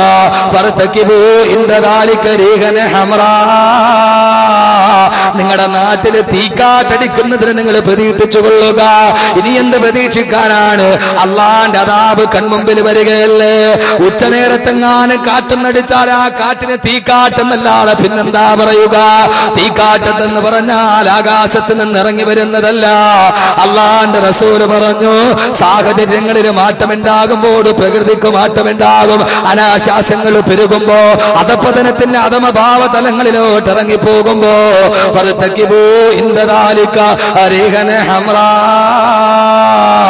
നിങ്ങൾ തീക്കാറ്റിനെ പ്രതീക്ഷിച്ചു കൊള്ളുക. തീക്കാറ്റടിക്കുകയാണ്, മനുഷ്യന്റെ പുറത്തെ തൊലി ഉരിയുകയാണ്. മാത്രമോ വസൽസലത്തൻ, ഭൂകമ്പത്തെ നിങ്ങൾ പ്രതീക്ഷിച്ചു കൊള്ളുക. വസൽസലത്തൻ, ഭൂകമ്പത്തെ നിങ്ങൾ പ്രതീക്ഷിച്ചു കൊള്ളുക. അല്ലാഹുവിന്റെ വിശുദ്ധമായ ഖുർആനിനെ പിച്ചി ചീന്തിയ ജപ്പാൻ, ഹിജാബിനെ നിരോധിച്ച ജപ്പാൻ, അല്ലാഹ് പറഞ്ഞു വസൽസലത്ത, അല്ലാഹുവിന്റെ ഭൂമിയെ പിടിച്ചല്ലാഹുന്ന് കുലുക്കി കിടിഞ്ഞപ്പോ, സഹോദരങ്ങളെ, ഒരു വെള്ളിയാഴ്ച ദിവസം തന്നെ അല്ലാഹ് പിടിച്ചു കുലുക്കിയപ്പോ 9.8 റിക്ടർ സ്കെയിലിൽ അങ്ങ് രേഖപ്പെടുത്തിയപ്പോ, ലോകത്തിലെ ഏറ്റവും വലിയ സാമ്പത്തിക രാജ്യത്തിന്റെ ശ്രേണിയിലോട്ട് പോകുന്ന ജപ്പാനിലെ കെട്ടിടങ്ങൾ മുഴുവനും തകർന്ന് തരിപ്പണമായപ്പോ, എല്ലാം തകർന്ന് തരിപ്പണമായി. ഇനി എഴുന്നേറ്റ് വരാൻ പറ്റാത്തതുപോലെ നൂറ്റാണ്ടിന്റെ ദുരന്തം കടന്നു വരുമ്പോ, കഴിഞ്ഞ സുനാമി നടന്നത് എവിടെയാ? ഇന്തോനേഷ്യയിലല്ലേ? 100% ഇസ്ലാമിക രാജ്യമല്ലേ ഇന്തോനേഷ്യ? പക്ഷെ ഇന്നത്തെ ഇന്തോനേഷ്യയുടെ അവസ്ഥ എന്താ? വ്യഭിചാരം വർദ്ധിച്ചു വർദ്ധിച്ച് വിദേശ സാമ്രാജ്യത്വങ്ങൾ ഇന്തോനേഷ്യ എന്ന ഇസ്ലാമിക രാജ്യത്തെ തകർത്ത് തരിപ്പണമാക്കാൻ സെക്സ് ടൂറിസം കൊണ്ടുവന്ന് അവസാനം വ്യഭിചരിച്ച് പെണ്ണിനോടുള്ള ആസക്തി നഷ്ടപ്പെട്ട് ഇന്തോനേഷ്യയിലെ ചെറുപ്പക്കാർക്ക് ഇന്ന് പെണ്ണിനെ വേണ്ട. അവര് കടന്നുറങ്ങുന്ന കടപ്പറയുടെ വലതുഭാഗത്ത് സുന്ദരന്മാരായ ചെറുപ്പക്കാരുടെ ഫോട്ടോ ഒട്ടിച്ചിട്ട് ലൈംഗികത കടന്ന് അവസാനം പെണ്ണിനെ വേണ്ടാട് ചെറുപ്പക്കാരായ ആൺകുട്ടികളുടെ ഫോട്ടോ നോക്കിയിട്ട് കിടന്നിറങ്ങുന്നൊരു സമൂഹമായി ഇന്തോനേഷ്യയുടെ സമൂഹം മാറിയപ്പോ അല്ലാഹുവിന്റെ റസൂൽ 14 നൂറ്റാണ്ട് മുമ്പ് പറഞ്ഞതെന്താ? ഇദാ ലഹറ ഫീ ഖൗമിനി സിനാ വരിബാ സല്ലല്ലാഹു അലൈഹിൽ മൗതാ. ഏതെങ്കിലും ഒരു സമൂഹത്തിൽ വ്യഭിചാരവും പലിശയും വർദ്ധിച്ചു കഴിഞ്ഞാൽ, ഒരു നാട്ടിൽ 2 ശുദ്ധി നഷ്ടപ്പെട്ടു പോയാൽ, പലപ്പോഴും ഞാനിത് പറയാറുണ്ട്, ഒന്ന് ലൈംഗിക ശുദ്ധി, മറ്റൊന്ന് സാമ്പത്തിക ശുദ്ധി. ഒരു സമൂഹത്തിൽ വ്യഭിചാരവും പലിശയും വർദ്ധിച്ചാൽ ആ നാട്ടിൽ അല്ലാഹു മരണത്തെ നിരക്ക് കൂട്ടുമെന്ന് നബി മുഹമ്മദ് മുസ്തഫ. ഒരു മഹല്ലുകാരിൽ വ്യഭിചാരവും പലിശയും വർദ്ധിച്ചാൽ അവിടുത്തെ ഖബർസ്ഥാനിന്റെ എണ്ണം കൂടിക്കൊണ്ടേയിരിക്കുമെന്ന് നബി മുഹമ്മദ് മുസ്തഫ. ഒരു വീട്ടിൽ വ്യഭിചരിക്കുന്ന പെണ്ണും പലിശ മേടിക്കുന്ന പുരുഷനും ഉണ്ടെങ്കിൽ ആ വീട്ടുകാർക്ക് ദീർഘായുസ് ഉണ്ടാവില്ലെന്ന് നബി മുഹമ്മദ് മുസ്തഫ. അതുകൊണ്ട് സഹോദരങ്ങളെ, ലോകാവസാനം വളരെ അകലമല്ല. അല്ലാഹുവിന്റെ റസൂൽ പറഞ്ഞ അടയാളമാണ്, ലോകം അവസാനിക്കുന്നതിന് മുമ്പ് നിലയ്ക്കാത്ത ഭൂചലനങ്ങൾ ഉണ്ടാകും, നിലയ്ക്കാത്ത ഭൂകമ്പങ്ങൾ ഉണ്ടാകും. വലിയ വലിയ അടയാളങ്ങളിലോട്ട് ഞാൻ കടന്നു വരുന്നു. സാമൂഹിക സ്ഥിതി തകരാറിലായി മാറുന്നു. സാമ്പത്തികം പലിശയില്ലാത്തതൊന്നും ലോകത്തില്ലാതാകുന്നു. പലിശ മേടിക്കാൻ മനുഷ്യൻ നിർബന്ധിതനാകുന്നു. ആ സമയത്ത് നിലക്കാത്ത ഭൂകമ്പം ഉണ്ടാകുമെന്ന് ജപ്പാനിൽ മാത്രമല്ല, ലാത്തൂരിലെ പോലെ, ഇലാറിയിലെ പോലെ, ഇന്തോനേഷ്യയിലെ പോലെ, ഓസ്ട്രേലിയയിലെ പോലെ, ജപ്പാനിലെ പോലെ നിലയ്ക്കാത്ത പ്രവാഹം പോലെ ഭൂകമ്പം വരുമെന്ന്. സഹോദരങ്ങളെ, സുനാമിയുടെ ദുരന്തം എന്ന് പറയുന്നത് സുനാമിയുടെ തിരമാല ഇന്തോനേഷ്യയിൽ മാത്രമല്ല, സുനാമിയുടെ തിരമാല ജപ്പാനിൽ മാത്രമല്ല, അതേ തിരമാലയാണ് ജോനകപ്പുറം കടപ്പുറത്തും എടുക്കുന്നത്, അതേ തിരമാലയാണ് രവിപുരം കടലിന്റെ ഭിത്തിയിലും എടുക്കുന്നത്. അല്ലാഹു പറയുന്നു, തിരമാലകളെ കരയിലേക്ക് വാ. ആ തിരമാലകളെ കരയിലോട്ട് വരുന്നു. അല്ലാഹു പറഞ്ഞു, തിരിച്ചു വന്നേരെ, ഇനി പോകണ്ട. പടച്ചറപ്പങ്ങാനും ഒരു ദിവസം തിരമാലകളെ തിളിച്ചു വിളിക്കാതിരുന്ന നക്കിത്തുടച്ച് മാറ്റുകയല്ലേ, നക്കിത്തുടച്ച് മാറ്റുകയല്ലേ. ജപ്പാനിൽ സുനാമി ഉണ്ടായാൽ അവിടുത്തെ കെട്ടിടങ്ങൾക്ക് ഭൂകമ്പത്തെ പ്രതിരോധിക്കാനുള്ള കഴിവുണ്ടെന്നാ പറയുക. പക്ഷേ നമ്മുടെ കൊച്ചു കേരളത്തില് ഒരൊറ്റ കെട്ടിടത്തിന് പോലും പ്രതിരോധിക്കാനുള്ള ശക്തിയില്ല. അല്ലാഹുവിന്റെ തീരുമാനം വന്ന ഏത് പ്രതിരോധം ഉണ്ടായിട്ട് കാര്യമെന്താ? ഇതേവരെ കേരളത്തിലെ 5.6 ഡിഗ്രി വരെ ഭൂകമ്പം രേഖപ്പെടുത്തിയിട്ടുള്ളൂ. അതിനപ്പുറത്തോട്ട് പോയാ പൊന്നുമോനെ, പപ്പടം പൊടിച്ചതുപോലെ സർവ്വതും തകർന്ന് ധരിപ്പണമായി പോകും. അല്ലാഹു നമ്മളെ കാത്തുരക്ഷിക്കട്ടെ, അല്ലാഹു നമ്മളെ കാത്തുരക്ഷിക്കട്ടെ. അല്ലാഹുവിന്റെ റസൂൽ പിന്നീടും പറഞ്ഞു, നിലയ്ക്കാത്ത പകുതി ദുരന്തങ്ങൾ, നിലയ്ക്കാത്ത ഭൂകമ്പങ്ങൾ സമയത്തിന്റെ പരിമിതി കൊണ്ട് പെട്ടെന്ന് കടന്നു പോകുന്നു. ലോകാവസാനം വരുന്നതിന് മുമ്പ് ഒരു 3ാം ലോകമഹായുദ്ധം പൊട്ടിപ്പുറപ്പെടുമെന്ന് ലോകത്തിന്റെ മുത്തേ നബി മുഹമ്മദ് മുസ്തഫ. 1914 മുതൽ നീണ്ടു നിന്ന 2 ലോകമഹായുദ്ധം നടന്നു. ഇനി 3ാമതൊരു ലോകമഹായുദ്ധം നടക്കും. ആ മഹായുദ്ധത്തിന്റെ മാറ്റലികളാണ് നടന്നുകൊണ്ടിരിക്കുന്നത്. ഈജിപ്തില്, ലിബിയയില്, ബഹ്റൈനില് അതിന്റെ അനുരണനങ്ങളാണ് നടന്നുകൊണ്ടിരിക്കുന്നത്. അല്ലാഹുവിന്റെ റസൂല് പറഞ്ഞെടുത്ത് നിന്ന് ഒരു പ്രവാഹം പോലെ നടക്കുകയാണ്. സഹോദരങ്ങളെ, സഹോദരങ്ങളെ, ഒരു 3ാം ലോകമഹായുദ്ധം ഉണ്ടാകും. ആ 3ാം ലോകമഹായുദ്ധത്തിന്റെ തുടക്കമുണ്ടാകുന്നത് ഒരു രാജ്യത്ത് നിന്നാണ്. 14 നൂറ്റാണ്ട് മുമ്പ് ആമിനയുടെ മുത്തുമോൾ ഉമ്മുൽ ഖുറ എന്ന് പറയുന്ന സർപ്പം വളഞ്ഞു പൊളഞ്ഞു കിടക്കുന്നത് പോലെ ചെമ്മൺ പാതകൾ നിറഞ്ഞ മക്കയിൽ നിന്നിട്ട് അല്ലാഹുവിന്റെ റസൂല് പറയുന്നു, 3ാം ലോകമായുധം പൊട്ടിപ്പുറപ്പെടാൻ ഒന്നാമത്തെ കാരണം ഒരു കൊച്ചു രാജ്യമാണ്. ആ രാജ്യത്തിന്റെ പേര് ഇസ്മുഹു കൂത്ത്. ആ രാജ്യത്തിന്റെ പേര് കൂത്തെന്നാണ്. അല്ലാഹുവിന്റെ റസൂല് പറഞ്ഞു, 3ാം ലോകമായുദ്ധത്തിന്റെ തുടക്കം വരുന്നത് ഒരു രാജ്യത്തിൽ നിന്നാണ്. ആ രാജ്യത്തിന്റെ പേര് ഇസ്മുഹു കൂത്ത്. ആ രാജ്യത്തിന്റെ പേര് കൂത്തെന്നാണ്. ആ രാജ്യത്തിന്റെ പ്രത്യേകത എന്താ? ആ രാജ്യത്തിന്റെ സാമ്പത്തിക സ്രോതസ് ഭൂമിയിൽ നിന്ന് കുഴിച്ചെടുക്കുന്ന സാധനമായിരിക്കും. 14 നൂറ്റാണ്ട് മുമ്പ് ഒട്ടകമെന്ന വാഹനമല്ലാതെ രണ്ടാമതൊരു വാഹനം അറിയാത്ത, ഡീസൽ കണ്ടുപിടിച്ചിട്ടില്ലാത്ത, പെട്രോൾ കണ്ടുപിടിച്ചിട്ടില്ലാത്ത, ഒരു യന്ത്രവാഹനത്തെ കുറിച്ച് ചിന്തിക്കാൻ പോലും കഴിയാത്ത 14 നൂറ്റാണ്ട് മുമ്പ് അല്ലാഹുവിന്റെ റസൂൽ പറയുകയാണ്, ഒരു രാജ്യം അതിന്റെ സാമ്പത്തികം കുഴിച്ചെടുക്കുന്ന പെട്രോളാണ്. ആ രാജ്യത്തിന്റെ പേര് കൂത്തെന്നാണ്. ആ രാജ്യത്തെ ഒരു രാജ്യം ആക്രമിക്കാൻ തുനിയും. ആ ആക്രമിക്കാൻ തുനിയുന്ന രാജ്യം ഭരിക്കുന്നത് മലിക്കും മിനൽ ജബാബിറ, മലിക്കും മിനൽ ജബാബിറ, ഒരു സ്വേച്ഛാധിപതിയായ രാജാവാണ്. ആ രാജാവിന്റെ പേര് വയുകാലു ലഹു സദ്ദാ. അല്ലാഹുവിന്റെ റസൂൽ പൂർണ്ണമായിട്ട് മുഴുമിപ്പിച്ചില്ലെങ്കിലും ആ കാലഘട്ടത്തിന്റെ ഭാഷ വെച്ചിട്ട് അല്ലാഹുവിന്റെ റസൂൽ പറഞ്ഞു, ആ മലിക്, ആ രാജാവ് ഏകാധിപതിയായ രാജാവായിരിക്കും. വയുകാലു ലഹു സദ്ദാ, അയാളുടെ പേര് സദ്ദാമെന്നായിരിക്കുമെന്ന് ലോകത്തിന്റെ മുത്ത് നബി മുഹമ്മദ് മുസ്തഫ. മനസ്സിലോട്ട് വരട്ടെ, ഗൾഫ് യുദ്ധം മനസ്സിലോട്ട് വരട്ടെ. ആ രാജാവ് കൂത്തുന്ന രാജ്യം, ആ രാജ്യമായിരിക്കാം പിന്നീട് കുവൈത്തായത്. ഒരു വാവിന്റെ കുറവ് മാത്രമേ ഉള്ളൂ. അതിന്റെ പേര് കൂത്തെന്നാണ്. അതിനാണ് പിന്നീട് കുവൈത്തായത്. ആ കുവൈത്തിനെ ഇറാഖ് ആക്രമിച്ചു. ഇറാഖ് തന്റെ രാജ്യത്തെ ആക്രമിച്ചപ്പോ കുവൈത്തിന്റെ ഭരണാധികാരി 14 നൂറ്റാണ്ട് മുമ്പ് മുത്തുനബിയേ, മുത്തുനബിയേ, മുത്തുനബിയേ, അങ്ങേക്ക് 1000 സലാം, അങ്ങല്ലാടെ ഇങ്ങനെ പറയില്ല നബിയേ. അല്ലാഹുവിന്റെ റസൂല് പറഞ്ഞു, ഫയതുറുബ് ഔദലിൽ മഗ്രിബി, അയാൾ ആ രാജ്യത്തിന്റെ കുവൈറ്റിന്റെ ഭരണാധികാരി പടിഞ്ഞാറിനോട് സഹായം ചോദിക്കുമെന്ന്. പടിഞ്ഞാറിനോട് സഹായം ചോദിക്കുമ്പോ ആ പടിഞ്ഞാറൻ ഒറ്റ രാജ്യങ്ങളല്ല, പല രാജ്യങ്ങൾ ഒരുമിച്ചുകൂടി തഹ്തറായാത്തിന് ശത്താ, 12 പതാകകളുടെ കീഴിൽ. അല്ലാഹുവിന്റെ റസൂല് പറഞ്ഞു, പല പതാകകളുടെ കീഴിൽ പടിഞ്ഞാറൻ രാജ്യങ്ങൾ ഒന്നിച്ചു വന്നിട്ട് ഇറാഖിനെ ആക്രമിക്കുമെന്ന് ലോകത്തിന്റെ മുത്തേ നബി മുഹമ്മദ് മുസ്തഫ. ആക്രമിക്കുന്ന ആൾ മലിക്കും മിനൽ ജബാബിറ, ഏകാധിപതിയായ രാജാവ്. ഇനി നിങ്ങൾ കേട്ടോളി, ഒന്നുമില്ല. അല്ലാഹുവിന്റെ റസൂൽ പറഞ്ഞൊരു കാര്യം സത്യമായിട്ട് നിങ്ങൾ ടെലിവിഷനിൽ കണ്ടിട്ടുണ്ടാവും. അദ്ദേഹം പടിഞ്ഞാറിനോട് സഹായം ചോദിച്ചു. പടിഞ്ഞാറ് വന്നത് അമേരിക്ക മാത്രമാണോ? അമേരിക്ക മാത്രമാണോ? തഹ്ത റായാത്തിൻ ശത്ത, പല പതാകകളുടെ കീഴിൽ, ഓരോ രാജ്യവും അവരുടെ പതാകയുടെ കീഴിൽ ഇറാഖിൽ ഇറങ്ങി. അല്ലാഹുവിന്റെ റസൂൽ പറഞ്ഞു, ഇറാഖിലെ ജനങ്ങൾക്ക് ഭക്ഷണ ഉപരോധം വരെ അവരേർപ്പെടുത്തും, അതിൽപ്പെട്ടിട്ട് പിഞ്ചു കുട്ടികളും മരിച്ചു വീടുമെന്ന് നബി മുഹമ്മദ് മുസ്തഫ. അല്ലാഹുവിന്റെ പ്രവാചകൻ പറഞ്ഞു, പടിഞ്ഞാറൻ ശക്തികൾ മുഴുവനും ഇറാഖിന്റെ പേര് പറഞ്ഞ്.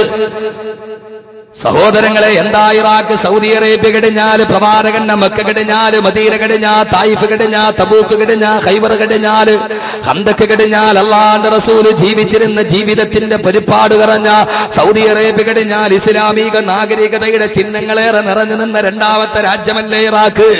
ബഹുമാനപ്പെട്ട നൂഹ് നബി അലൈഹി സ്വലാത്തു വസ്സലാമിന്റെ കാലഘട്ടത്തിൽ ജലപ്രളയമുണ്ടായ റൊട്ടിക്കാരന്റെ അടുപ്പടക്കമുള്ള ബഹുമാനപ്പെട്ട ശൈഖ് മുഹിയുദ്ദീൻ അബ്ദുൽ ഖാദിർ ജീലാനി ഖദ്ദസല്ലാഹു സിർറഹുൽ അസീസിന്റെ ഖബറടക്കമുള്ള ആയിരക്കണക്കിന് പണ്ഡിത കേസരികളുടെ മൺമറഞ്ഞു പോയ ഇസ്ലാമിക ചരിത്രം തുടിച്ചു നിന്ന ഇറാഖിന്റെ മണ്ണിലേക്ക് ആയിരക്കണക്കിന് ഇറാഖികളെ, ലക്ഷക്കണക്കിന് ഇറാഖികളെ കൂട്ടക്കുരുതി കൊടുത്തിട്ട് അമേരിക്കയും സഖ്യകക്ഷികളും തേർവാഴ്ച നടത്തിയപ്പോ വളരെ വിശാലമായ ചരിത്രമാണ് നിങ്ങൾക്കറിയാം.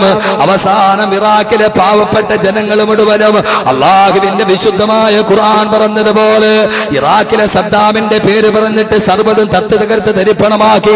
ഇറാഖിലെ പാവപ്പെട്ട വൃദ്ധന്മാരും കൊച്ചുകുട്ടികളും മുഴുവനും ഒരു നേരത്തെ ഭക്ഷണമില്ലാതെ UN ഐക്യരാഷ്ട്രസഭ വർഷത്തിൽ ഒരു പ്രാവശ്യം വിതരണം ചെയ്യുന്ന റൊട്ടിക്കഷണം മേടിക്കാൻ ഇറാഖിന്റെ പരാവാരം പോലെ പരന്നു കിടക്കുന്ന മണൽത്തരിയിൽ കിടന്നിട്ട് സൂര്യന്റെ ചൂടേറ്റിട്ട് ആയിരക്കണക്കിന് പിഞ്ചുകുട്ടികൾ ഒരു നേരത്തെ ഭക്ഷണമില്ലാതെ പിടഞ്ഞു മരിക്കുമ്പോ വബാലക്കും ലാ തുഖാതിലൂന ഫീ സബീലില്ലാഹ് വൽ മുസ്തദഅഫീന മിനർ റിജാലി വൻ നിസാഇ വൽ വിൽദാൻ الذين يقولون ربنا أخرجنا من هذه القرية الظالم أهلها واجعل لنا من لدنك وليا واجعل لنا من لدنك نصيرا. ഐക്യരാഷ്ട്രസഭ കൊടുക്കുന്ന റൊട്ടിക്കഷണം മേടിക്കാൻ വേണ്ടി ചുട്ടുപെടുത്ത് കിടക്കുന്ന നിൽക്കുന്ന മണലാരണ്യത്തിന്റെ മുകളിൽ കാലിലിടാൻ ചെരുപ്പ് പോലുമില്ലാതെ തകർന്നടിഞ്ഞു നിൽക്കുന്ന ഹൃദയവുമായി നിൽക്കുന്ന പാവപ്പെട്ട ഇറാഖിലെ വൃദ്ധന്മാര് അവസാന ക്യൂവിൽ നിന്നിട്ട് സൂര്യന്റെ ചൂടേക്കാട് വാടിക്കരിഞ്ഞ ചേമ്പും തണ്ട് പോലെ വിവശതയോടെ പിടഞ്ഞു വീടുമ്പോ ഇറാഖിന്റെ മണ്ണിൽ അവസാനത്തെ ശ്വാസം വിടുമ്പോൾ വിളിച്ചിട്ടുണ്ടാവില്ലേ, അല്ലാഹുവേ അല്ലാഹുവേ വജഅൽനാ മിൻ ലദുൻക വലിയൻ വജഅൽനാ മിൻ ലദുൻക നസീറാ. റബ്ബേ, ഞങ്ങൾക്കൊരു വിമോചകനെ തരുമോ, ഞങ്ങൾക്കൊരു രക്ഷകനെ തരുമോ? അല്ലാഹുവേ, തെറ്റിമുറിക്കപ്പെട്ട ശിരസറ്റക ബന്ധങ്ങൾ കണ്ട് ഇറാഖിന്റെ മണ്ണിൽ അമേരിക്കയുടെ നാപ്പാം ബോംബുകൾ വന്ന് പതിച്ചപ്പോ 2 കാലുകളും 2 കൈകളും നഷ്ടപ്പെട്ട് സൗദി അറേബ്യയുടെ കിങ് ഫഹദ് ഹോസ്പിറ്റലിൽ കിടന്നുപോയ മുഹമ്മദ് ഇസ്മായിൽ എന്ന കൊച്ചുമോന്റെ ദാരുണ ചിത്രം നിങ്ങളുടെ മനസ്സിൽ നിന്ന് മാറിയിട്ടുണ്ടാവില്ല. ഗൾഫ് യുദ്ധത്തിന്റെ ജീവിച്ചിരിക്കുന്ന രക്തസാക്ഷി പോലെ 2 കാലില്ലാത്ത 2 കൈകളില്ലാത്ത പൊട്ടിത്തെറിച്ചു പോയ പൊന്നുമോനെ പോലെ ആയിരക്കണക്കിന് ആളുകൾ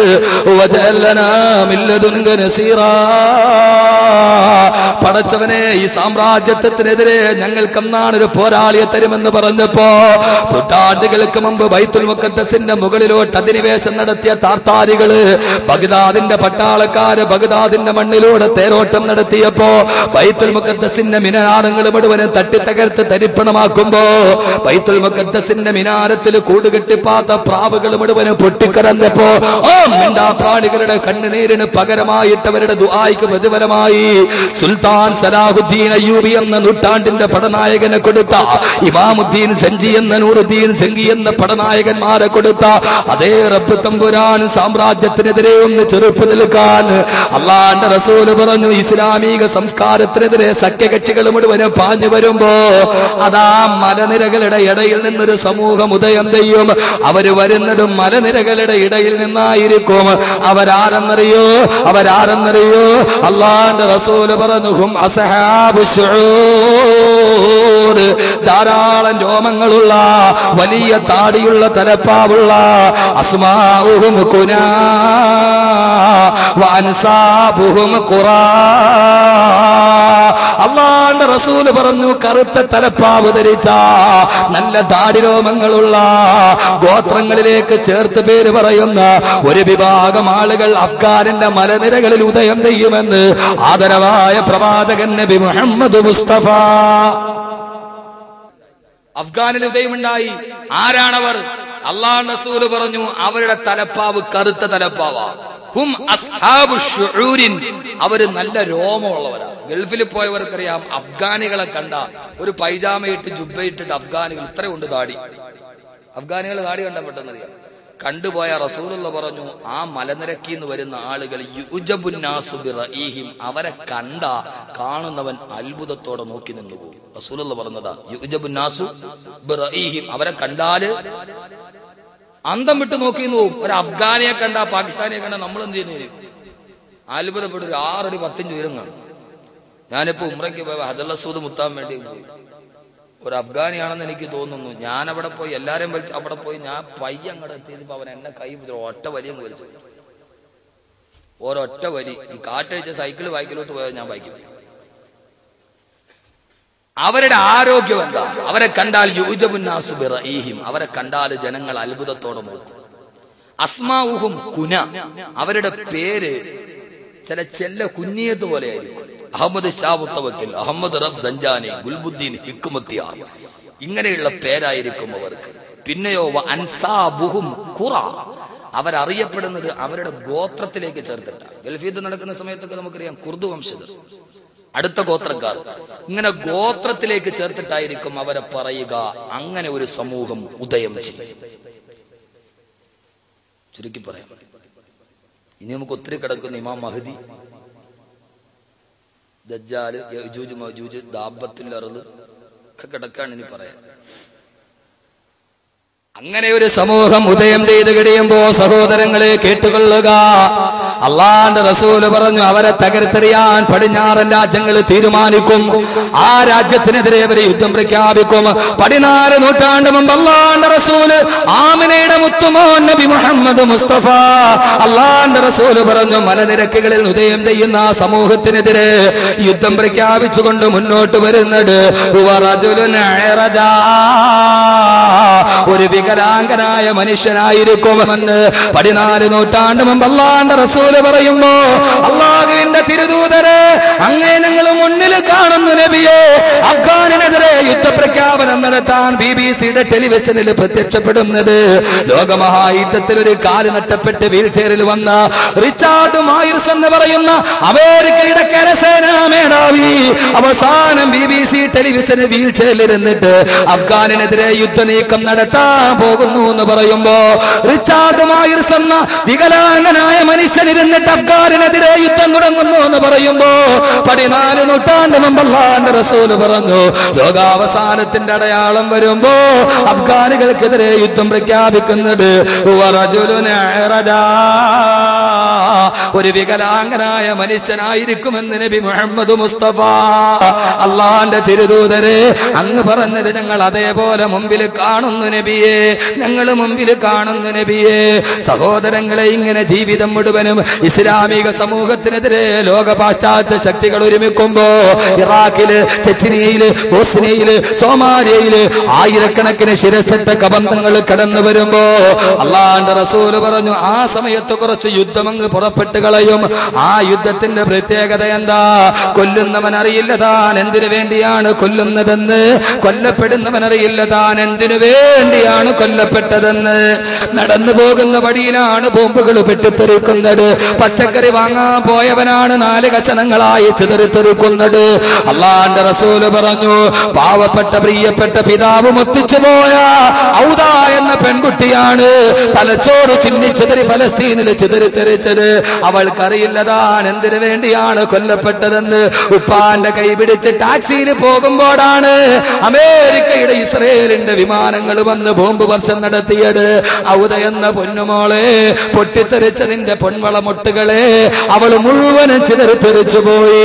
സഹോദരങ്ങളെ, ലോകത്തിന്റെ നാനാഭാഗത്ത് ഇറാഖില്, കാശ്മീരില്, ചെച്നിയയില്, ബോസ്നിയയില്, ഫലസ്തീനില് അള്ളാന്റെ റസൂല് 17 മാസക്കാലം നെഞ്ചുതിരിച്ച് നമസ്കരിച്ച ബൈത്തുൽ മുഖദ്ദസിന്റെ മോചനത്തിന് വേണ്ടി പോരാടുന്ന അമേരിക്കയുടെ ജാരസന്താനമായ ഇസ്രയേലിന്റെ വിമാനവേദ പീരങ്കികളുടെ മുന്നിൽ കല്ലും കവണയും ഉപയോഗിച്ചിട്ട് ഇന്തിഫാദയിലൂടെ ചെറുത്തു നിൽക്കുന്ന ഫലസ്തീൻ മുജാഹിദുകൾ, ഓ ഫലസ്തീനിന്റെ മക്കളെ തച്ച് തകർക്കാൻ ലോകരാട്ടങ്ങൾ ഒടുന്നു വരുമ്പോ എന്റെ പ്രിയപ്പെട്ട സഹോദരാ, എന്റെ പ്രിയപ്പെട്ട സഹോദരാ, 80 വയസ്സ് കഴിഞ്ഞിട്ടും ഒരു പുരുഷായുസ് മുഴുവനും ഈ രാജ്യത്തിന്റെ മുഴുവനും സ്വത്തൂട്ടി കൊടുത്തിട്ട് ഫലസ്തീനിൽ പോരാടുന്ന ഫലസ്തീൻ മുജാഹിദുകളെ കൊല്ലാൻ വേണ്ടി പണം മുഴുവനും അമേരിക്കക്കും ഇസ്രയേലിനും കൊടുത്ത് സൂസന്ന എന്ന് പറയുന്ന ഇംഗ്ലീഷ് നേഴ്സിന്റെ മകളെ കെട്ടിപ്പിടിച്ച് കിടന്നിറങ്ങിയിട്ട് കിട്ടിയതെല്ലാം പാതിരാ സമയത്ത് പാതി ഉടുപ്പുമിട്ട് കാൽവെണ്ണയും കാണിച്ചിട്ട് സൂസന്ന എന്ന് പറയുന്ന പെണ്ണ് കൈറോയിലൂടെ അലഞ്ഞു തിരിഞ്ഞ് നടക്കുമ്പോ തനിക്കും തന്റെ മക്കൾക്കും വേണ്ടി കോടിക്കണക്കിന് ഡോളർ കൊണ്ടുപോയി സ്വിസ് ബാങ്കിൽ വെച്ച്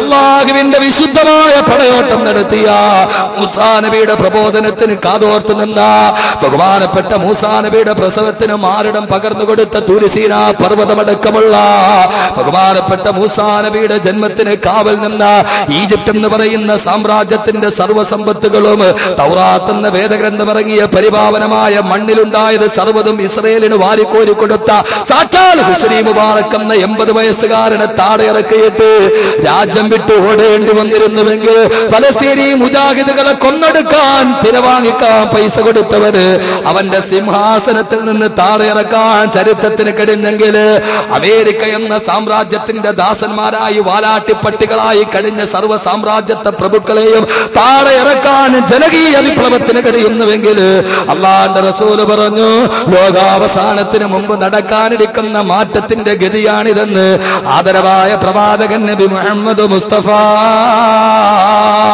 അള്ളാന്റെ റസൂല് പറഞ്ഞു.